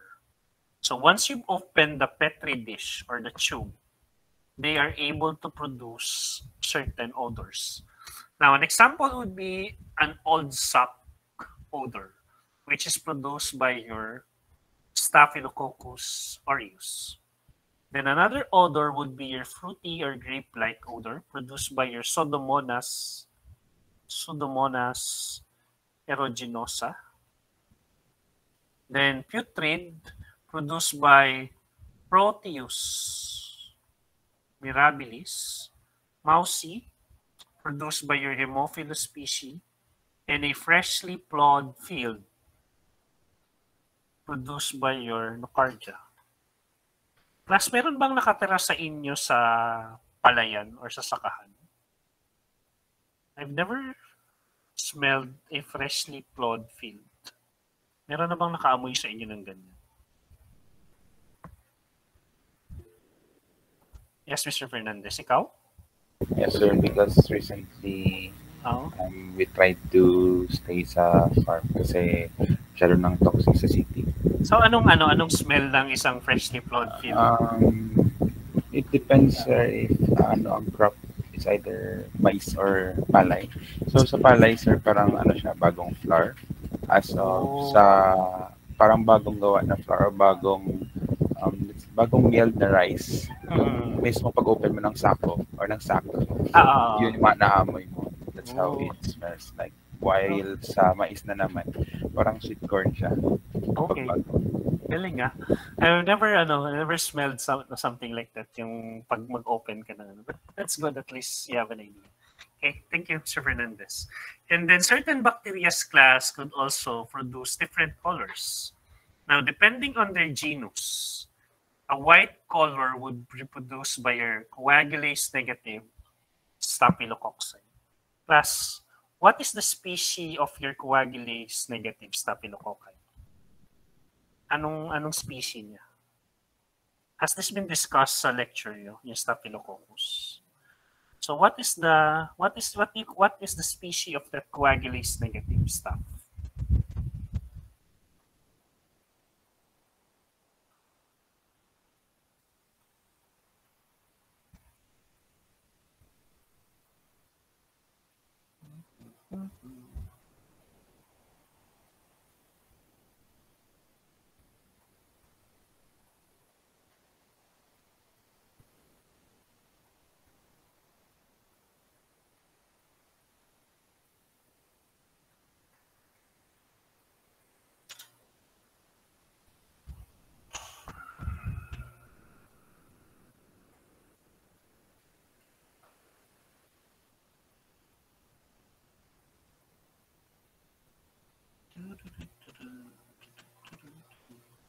Ano, class? Do you know what species is that? Ng staph? Epidermidis, sir. Alright, very good. So your Staphylococcus aureus class, you would identify this because it is coagulase positive. While your S. epidermidis is coag negative. Alam nyo, class, sa board exam, ganyan lang ang mga tanong, honestly. Ganyan lang kadali. Most questions, yung mga very easy questions would be asked. You would be asked on the basics. Kaya ang suggestion ko talaga, whenever I would review someone, a school, last month, nag-review ako ng mga taga Nueva Ecija na Good Samaritan on molecular. So, I just tried teaching them yung basic. Kasi na-notice ko, class, ever since nag-online setting, ang hina ng foundation nila sa mga basics. Kasi na-notice ko din, some teachers would just tell the student, oh, watch this, panoorin mo to sa YouTube, panoorin mo. Which is para sa akin maling-mali. Kasi kawawa yung bata. Dahil regardless if that's a self-study time, you still have to guide them. You have to build kahit yung pinaka-foundation lang nila. Kaya nga, whenever I would ask them during the review, talagang nahihirapan sila. So I had to go from the bottom to the top. Then another species class would produce gray colonies would be your Enterococcus. Then yellow would be produced by your Micrococcus and the non-pathogenic Neisseria species. And a buff colored would be produced by your Dipteroids. So that's one of the good things, class, about your bacteria. Some bacteria have unique characteristics. Di ba nga, if you recall, si E. coli nyo, What does E. coli class produce in EMB? Ano produce niya sa EMB? If you recall in our discussion last time on the media.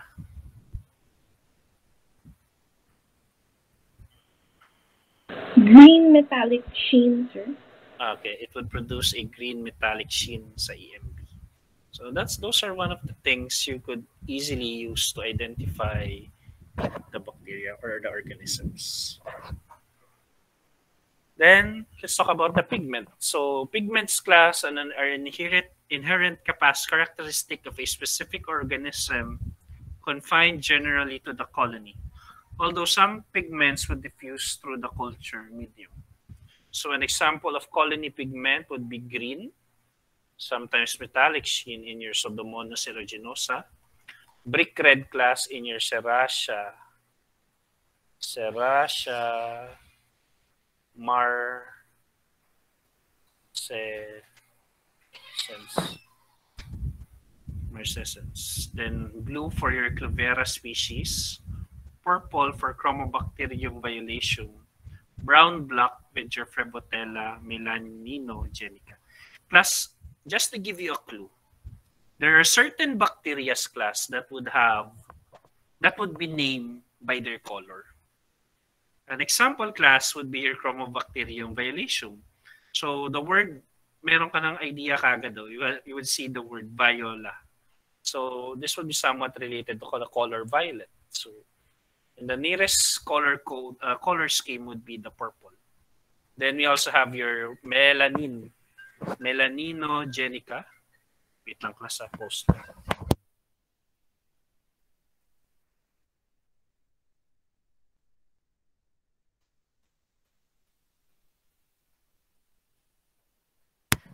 Melaninogenica, and if you recall, your melanin would often produce the brown color.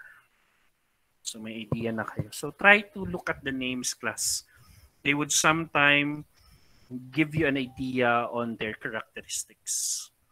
Then one of the most important things to remember class, this is often asked in quizzes and even in exams, yung serratia nyo, marcescens. They would be characterized by their color, their pigment, brick red. Now, let's talk about your beta hemolysis. So, certain bacteria class are capable of hemolysis. They're able to destroy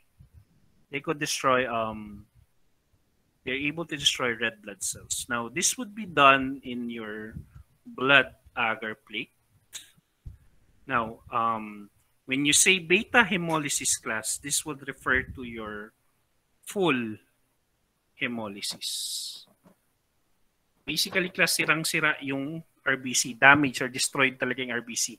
Now, you would identify this class by their white appearance. Puti class, because wala talaga yung RBC. There is no remnants, no hemoglobin, no heme, no globin remains. While your alpha hemolysis are characterized by a partial hemolysis. Now, this would be characterized class by whitening. Nangyari sa mouse. Whitening in the periphery, sa gilid.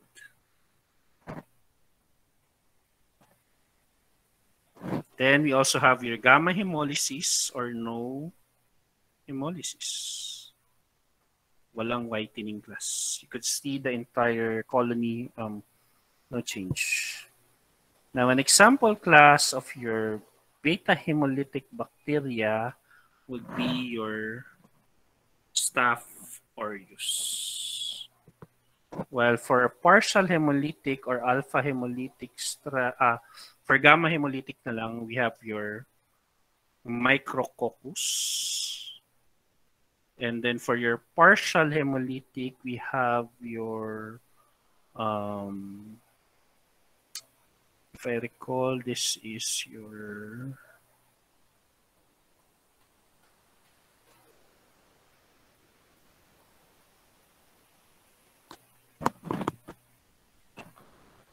Strep pneumoniae.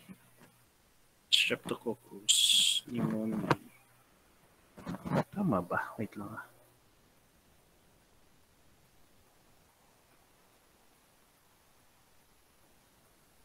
Yes, tama class. Streptococcus pneumoniae and viridans Streptococcus viridans. So again, your beta hemolysis are full hemolysis. An example would be your S or U's. For gamma hemolysis or no hemolysis, we have your micrococcus. While for your alpha hemolysis, it would be partial hemolysis characterized by whitening at the periphery. And it would be under that would be your Streptococcus pneumoniae and Streptococcus viridans. May question kaya class for this? So this is one of the common characteristics class ng mga gram-positive organisms.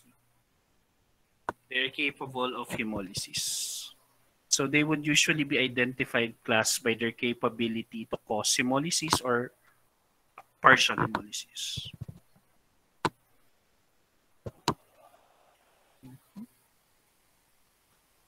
Okay. Let's now proceed to your growth of microorganisms on agar slump.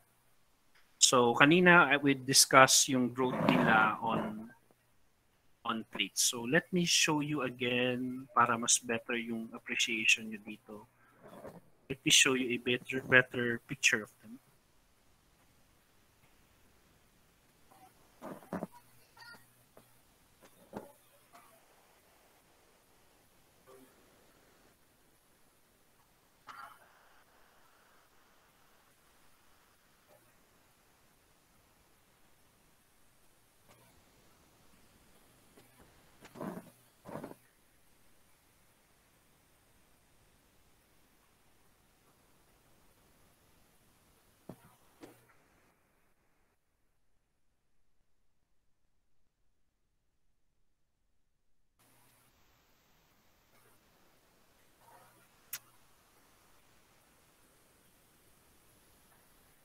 Okay. Sadly, wala pala akong picture nila.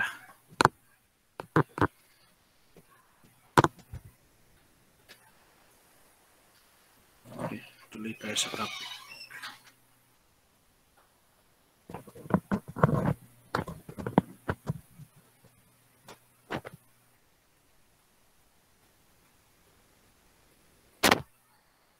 Okay, so this time naman class, we would proceed with your colonies on your agar slant. So kanina, earlier we discussed on the plates. Now, they would be classified based on the abundance of growth. Are they small, are they moderate, or are they large? So is the colony small, are they moderate, or are they large? Then we have the optical features. So same in plates. Pigmentation niya rin class would be same in plates.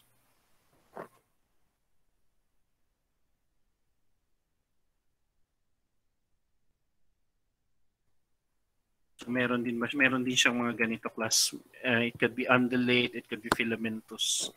Same along with your plates. And then pigmentation is also same in the plates. Now for the form class, there are 6. We have your filiform, equinolate, beaded, effuse, arborescent, and rhizid. Okay, before we tackle this class, can anyone tell me what is the mode of inoculation for your slump?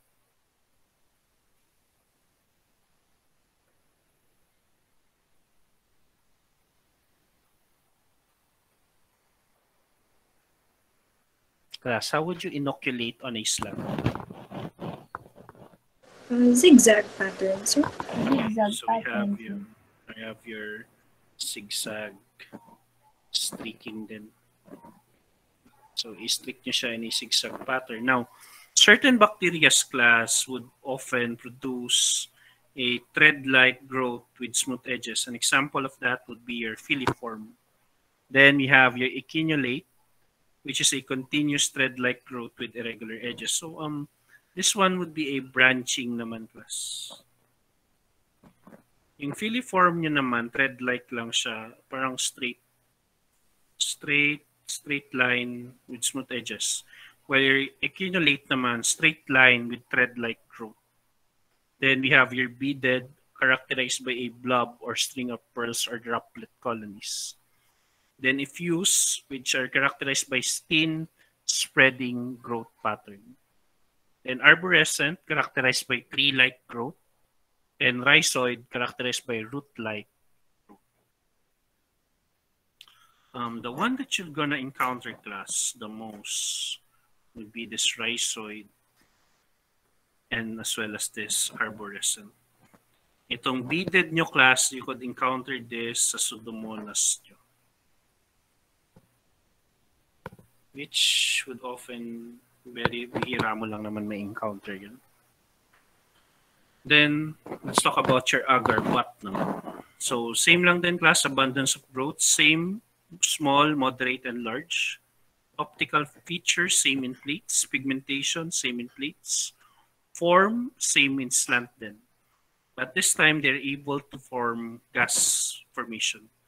So imagine this would be the tube. This would be the butt. In-stab mo yan.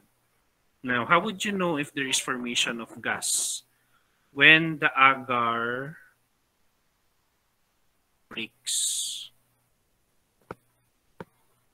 Nagkaroon ng opening, class. So, ito yung test tube. Nag-stab ka. So, compact lang yung agar nyo. What you would see, class, is that there would be cracks and opening. And when that happens, class, it is a characteristic of gas formation because your gas would put pressure on the agar, causing it to elevate or to open up. Now, in agar butt, class, we have what you call liquefaction. So liquefaction is the ability of the bacteria, your bacteria to turn agar into liquid. Okay, before I tackle this, can anyone tell me what's the mode of inoculation for your butt? For your agar butt? Or your deep? Paano kayo mag-inoculate, class?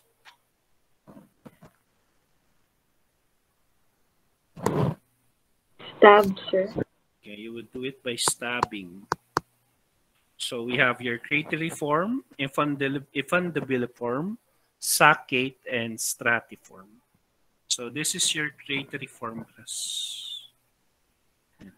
So you would form a crater on the top. The bacteria would liquefy the upper part, then it would also liquefy the areas where it would stab. Then we also have your effundibiliform, characterized by a funnel shape. So here's one.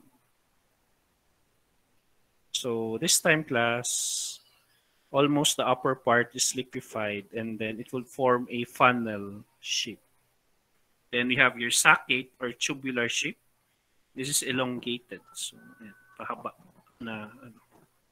And then stratiform, complete liquefaction of the upper half medium.